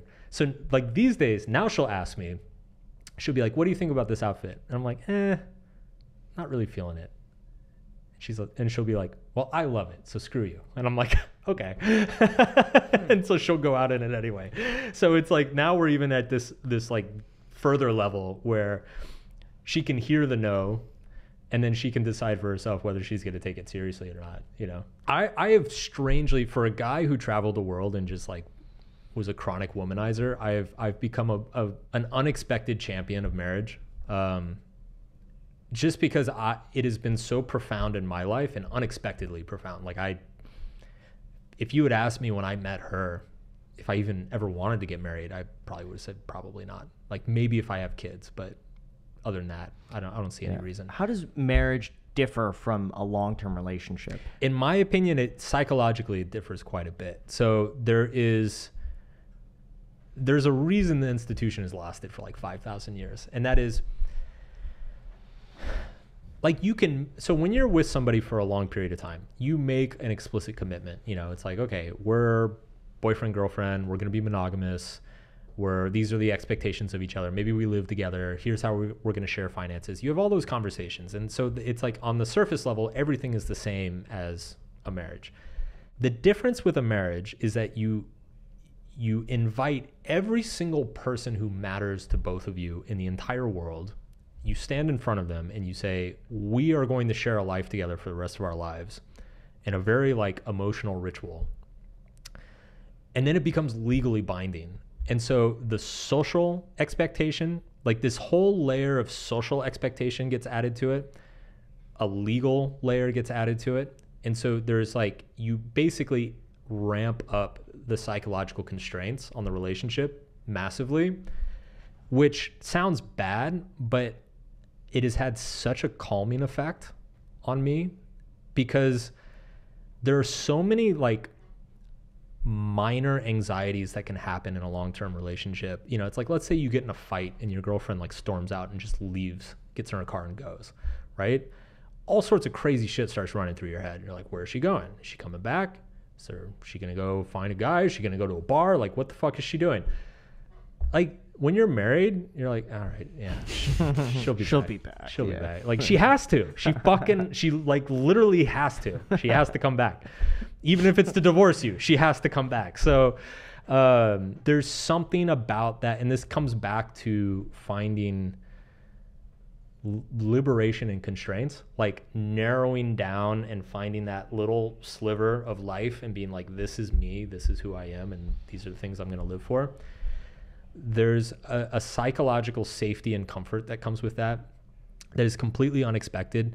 One way I describe it to a lot of my guy friends is I say, like, you know, when you like leave Photoshop on your computer in the background and it's like everything else just gets kind of slow because it's eating up all the RAM, and then you close it and like suddenly maybe that's why my computer, I leave it open. Yeah. Leave it open? I always, because I have everything unsaved. Yeah. That's everything, and I don't want to lose my stuff. So it's always open. It's been open for like a month. So, and then you close it and suddenly your computer's like blazing fast. Yeah. So the way I describe it is there's like this program that's open in the back of every guy's head, which is, where's the hot girl? Is she into me? What can I do to get her into me? You know, and like even like when I've been in relationships, that window's still open. I'm not clicking on it and I'm not using it in a relationship, but it's still open. I'm like still thinking about it. Like I'm in a bar, I'm like, God damn, if I was single, I wonder what I would say to her. You know, like those thoughts still happen. And as soon as I got engaged, it was like that program got shut off and all of this mental RAM got freed up. And I just felt like I had more processing power, just more energy, more focus. There was like no debate. It's like, okay, this is my person. It's fucking ride or die. Like this whole subject is just closed. Case is closed. It's done. I never have to think about it again. I can think about these things that I really, really care How much about. of that is just making a choice and sticking with it? Because you mentioned that before, the paradox of choice is that, you know, when you make that decision, now you can focus on other things. Do you think it's just that decision? I think that's a huge component of it.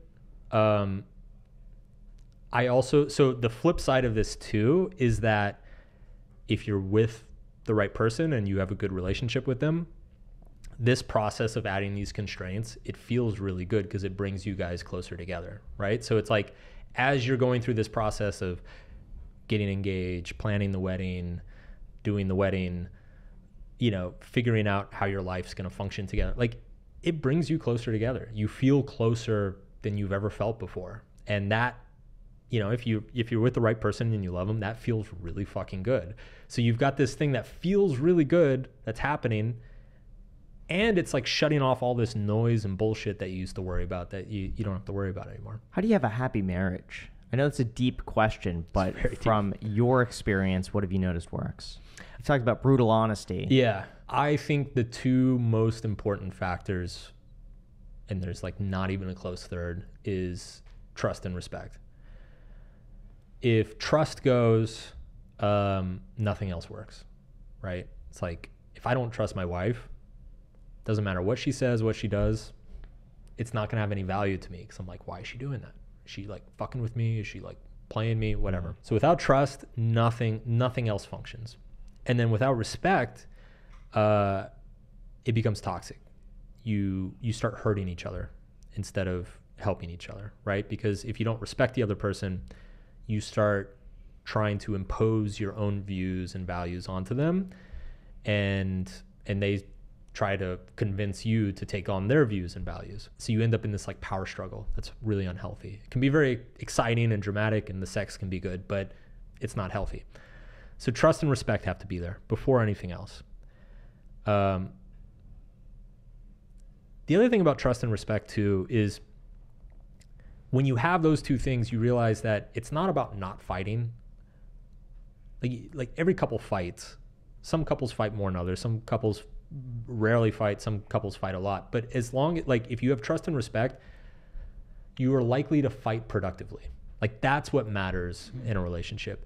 Every relationship has fights. Every relationship has disagreements. Can you fight productively? Can you end up in a better place after the fight than you were before it? If the answer is yes, then that's probably a good relationship. If it's no, it's going to be rough. Doesn't mean you can't get there, but it's going to be hard. It's like fighting to win the argument versus fighting to achieve or land upon some shared objective or goal. That's a huge part of it, right? Because when people are see the relationship as a power struggle, every fight becomes, I need to be right. You need to see it my way. And that's just, it's fucking toxic. It just deteriorates everything.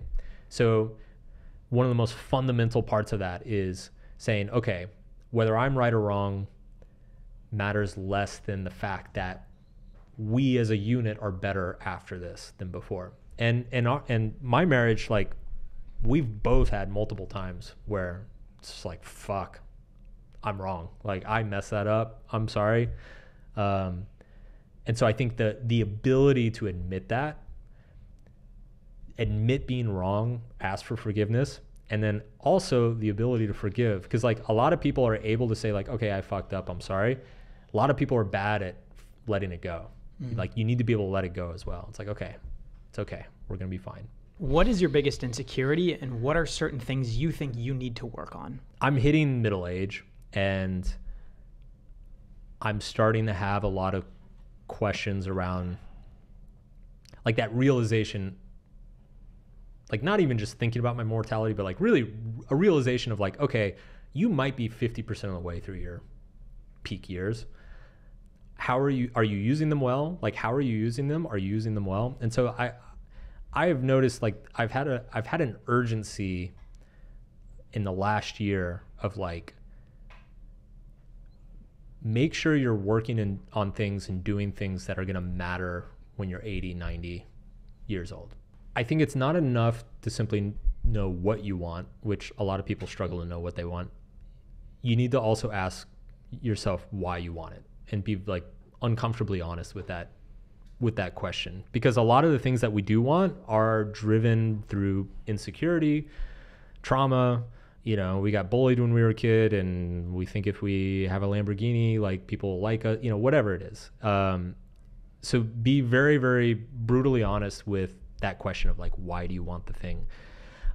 In terms of just like improving your life generally, I honestly think physical health is underrated. I know that sounds weird to say. I don't mean like fucking dieting and fads and getting a six pack. I just mean sleeping well, not drinking alcohol, not eating garbage. Like, those three things right there, if you can do those three things, like exercise regularly, even if it's going for a walk, like if you can just do those things consistently for a few months, you will notice a massive improvement in energy and mood.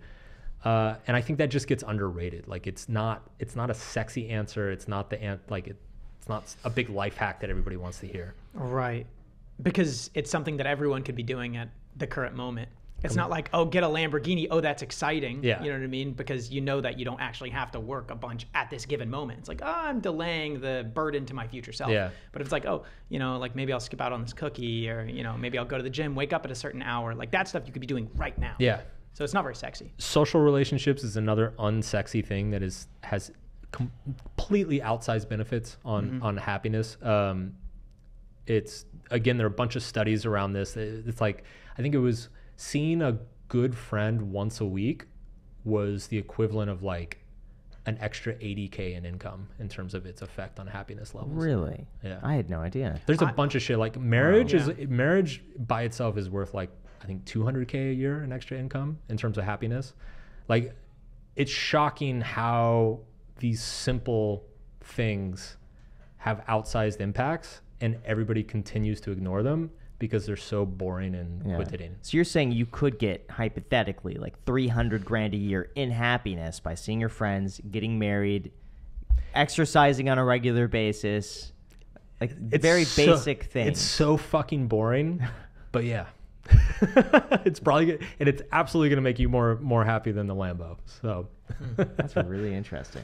Can you rattle off a few of the most impactful and powerful books that you've read? We already talked about 4-Hour Workweek in the game. Although I don't know if I would recommend either of those these days. I think they're both kind of a different era. I'm a big fan of Stumbling on Happiness. Big fan of that book, The Road Less Traveled. In my opinion, that's kind of like the best classic self-help book. It's a little bit more intellectual, but Steven Pinker's The Blank Slate changed my views on a lot of things about like how much of our personality and disposition is actually alterable and what's not. And that sounds like it's a bad news thing. Like, we like to believe that we can change anything about ourselves, but I think actually coming to terms with just kind of how you're naturally built as a human being is much healthier. Just like recognizing like, okay, I'm an introvert. Like, let's deal with that instead of trying to be something you're not. Jonathan Haidt's got a great book called The Happiness Hypothesis, which is a really good review of positive psychology. Kahneman's book, Thinking Fast and Slow, super useful for understanding just like how bad our brains are at observing reality. Could go on and on. It's good. Yeah, a couple in there I've read, a couple I need to read. So one thing that you talked about on Tom Bilyeu's podcast that I loved was spiritual entertainment, like a spiritual diet, like having that, I would say like spiritual ice cream for dessert, but not actually doing anything about it. Yeah. Versus actual self-realization and using like spiritual enlightenment and applying that in your life. I'm wondering, how could someone go from like a spiritual diet as though it's just entertaining? Like, I feel like I'm kind of at the place where I'm just reading all of these personal development, self-help type books. Sure. And I'm like, well, how much of it am I actually applying in my real life versus how much do I like that little cookie at the end of the book where I'm like, ooh, I feel like I can use these in my life, but I don't actually use them. Yeah. How do you go from somebody who just like has that in their diet versus actually like digesting it and becoming self-realized? My advice, so self-help, there's a certain percentage of self-help content that really is just glorified entertainment. And there's a certain percentage of it that it can become a little bit addictive, because that people get hooked on that, chasing that feeling of, oh, I learned something, I'm improving something, I'm better than I was before I watched this video or, read this book, even though they're not actually changing their day-to-day behaviors. And when people get kind of caught in that loop, my recommendation is actually to just stop. Like, take a month, and this sounds weird, but like take a month and like detox from life advice. Detox, like don't listen to podcasts or read the books or watch the videos. Like, go 30 days and just live your life. Just do things like you're normally doing. And then just pay attention to how happy are you? Because in a lot of cases, you're kind of happy already. So like, what, you don't need to fix what's not broken. I wrote a number of articles about this years ago, and I talked about how, like, in my head, there's kind of two versions of self-help, and they don't get distinguished often enough. One is taking people who are in a bad place and making them okay. And then there's another version, which is taking people who are okay and then trying to make them better or make them good or great. If you're in a bad place, then yeah, you need to work really hard to get to a place that you're okay. But if you're already in a place that's okay and you're just like kind of chronically trying to optimize every aspect of your life, you can actually drive yourself into a bad place, right? Because it's like suddenly a life that is otherwise happy and successful, you are constantly aware of all the areas that you're showing up short and all the things that are unoptimized and that you're not doing well enough. And so you can drive yourself into misery that way. And so I always tell people, if you feel like you're at any risk of falling into that trap, just stop for 30 days. Just go live and don't worry about it. Like, take a self-help vacation. What pain do you want in your life, and what are you willing to struggle for? So what pain do you welcome, and what are you willing to struggle for? This is your question. You know this. It's exactly what I'm doing. Like, I enjoy, I spent about 4 or 5 years kind of in traditional media, doing a lot of books, movies. I did a couple of TV deals. Coming back to the creator space, where again, I get to have control. I create the content, I build the team, I scale everything, I figure out monetization, everything. It's so fucking fun. Like, it's stressful as shit. It's an insane amount of work, as you guys know, but I'm having so much fun, and it feels good. It feels like play, and it feels impactful. Graham. Yeah. What pain do you welcome in your life, and what are you willing to struggle for? Pain. I enjoy being the underdog and changing what I believe could be done better. I don't know if that's quite a pain. Pain. What discomfort are you comfortable with and you like? I would say physical exhaustion is something that, like, for me, is something that, like, I could lean into that. I could probably do better. I could probably improve on that. Pushing myself. There are benefits to that for sure. Because that's something I can't stand. Jack knows this. I love being comfortable. He is so sensitive to any, like, we'll go in a pool that's like not heated. I won't even go in. So cold. But I feel better after. Anything. All right, so I'm going to close this off with a little quote. Okay. Okay, this is a quote by you. It must be good. One day, you and everyone you love will die, and beyond a small group of people for an extremely brief period of time, little of what you say or do will even matter. This is the uncomfortable truth of life, and everything you think or do is but an elaborate avoidance of it. We are inconsequential cosmic dust, bumping and milling about on a tiny blue speck. We imagine our own importance. We invent our purpose. We are nothing. That is a quote. Thank you very much for coming on the podcast. Can I drop this? You can't. Oh, I just smash it. Also, huge shout out to Malka Media. This is their studio. They're based in Santa Monica. They have let us use this. They are so generous. So generous. Wish I could go on for minutes about this, but I can't. If you're in Los Angeles and you want a studio to film at, and this is not, they didn't even tell us to say any of this. It's do you not guys paid. even do that? Do you rent out the studio, or is it? Okay, they do. We, okay, I didn't even know that they did that. We're speaking out of turn here. But just to get, they do. If you're in Los Angeles, you want a studio to film at, seriously, we can't recommend this enough. This has been like the best shoot. This is even better than our set, Jack. Honestly. Oh, it's way better. And the cameras, they have FX6s, Gosh. which are, I mean, we have FX3s, so it's at least 2 times better if my math is right. If this existed in Vegas, we would use it. Easy. We would just be using this instead of our own set, honestly. So they're linked down below, guys. They didn't pay us to say this. We're just doing it as a favor. Thank you so much. Thank you, Mark. Thank you coming guys, on our man. podcast. Really It means appreciate the it. world Pleasure being to here. us. Yeah. And your books will be linked down below. Cool. Until next time. So, yeah. Cool. Thank you so much, man. This has been so enjoyable. It was fun, man.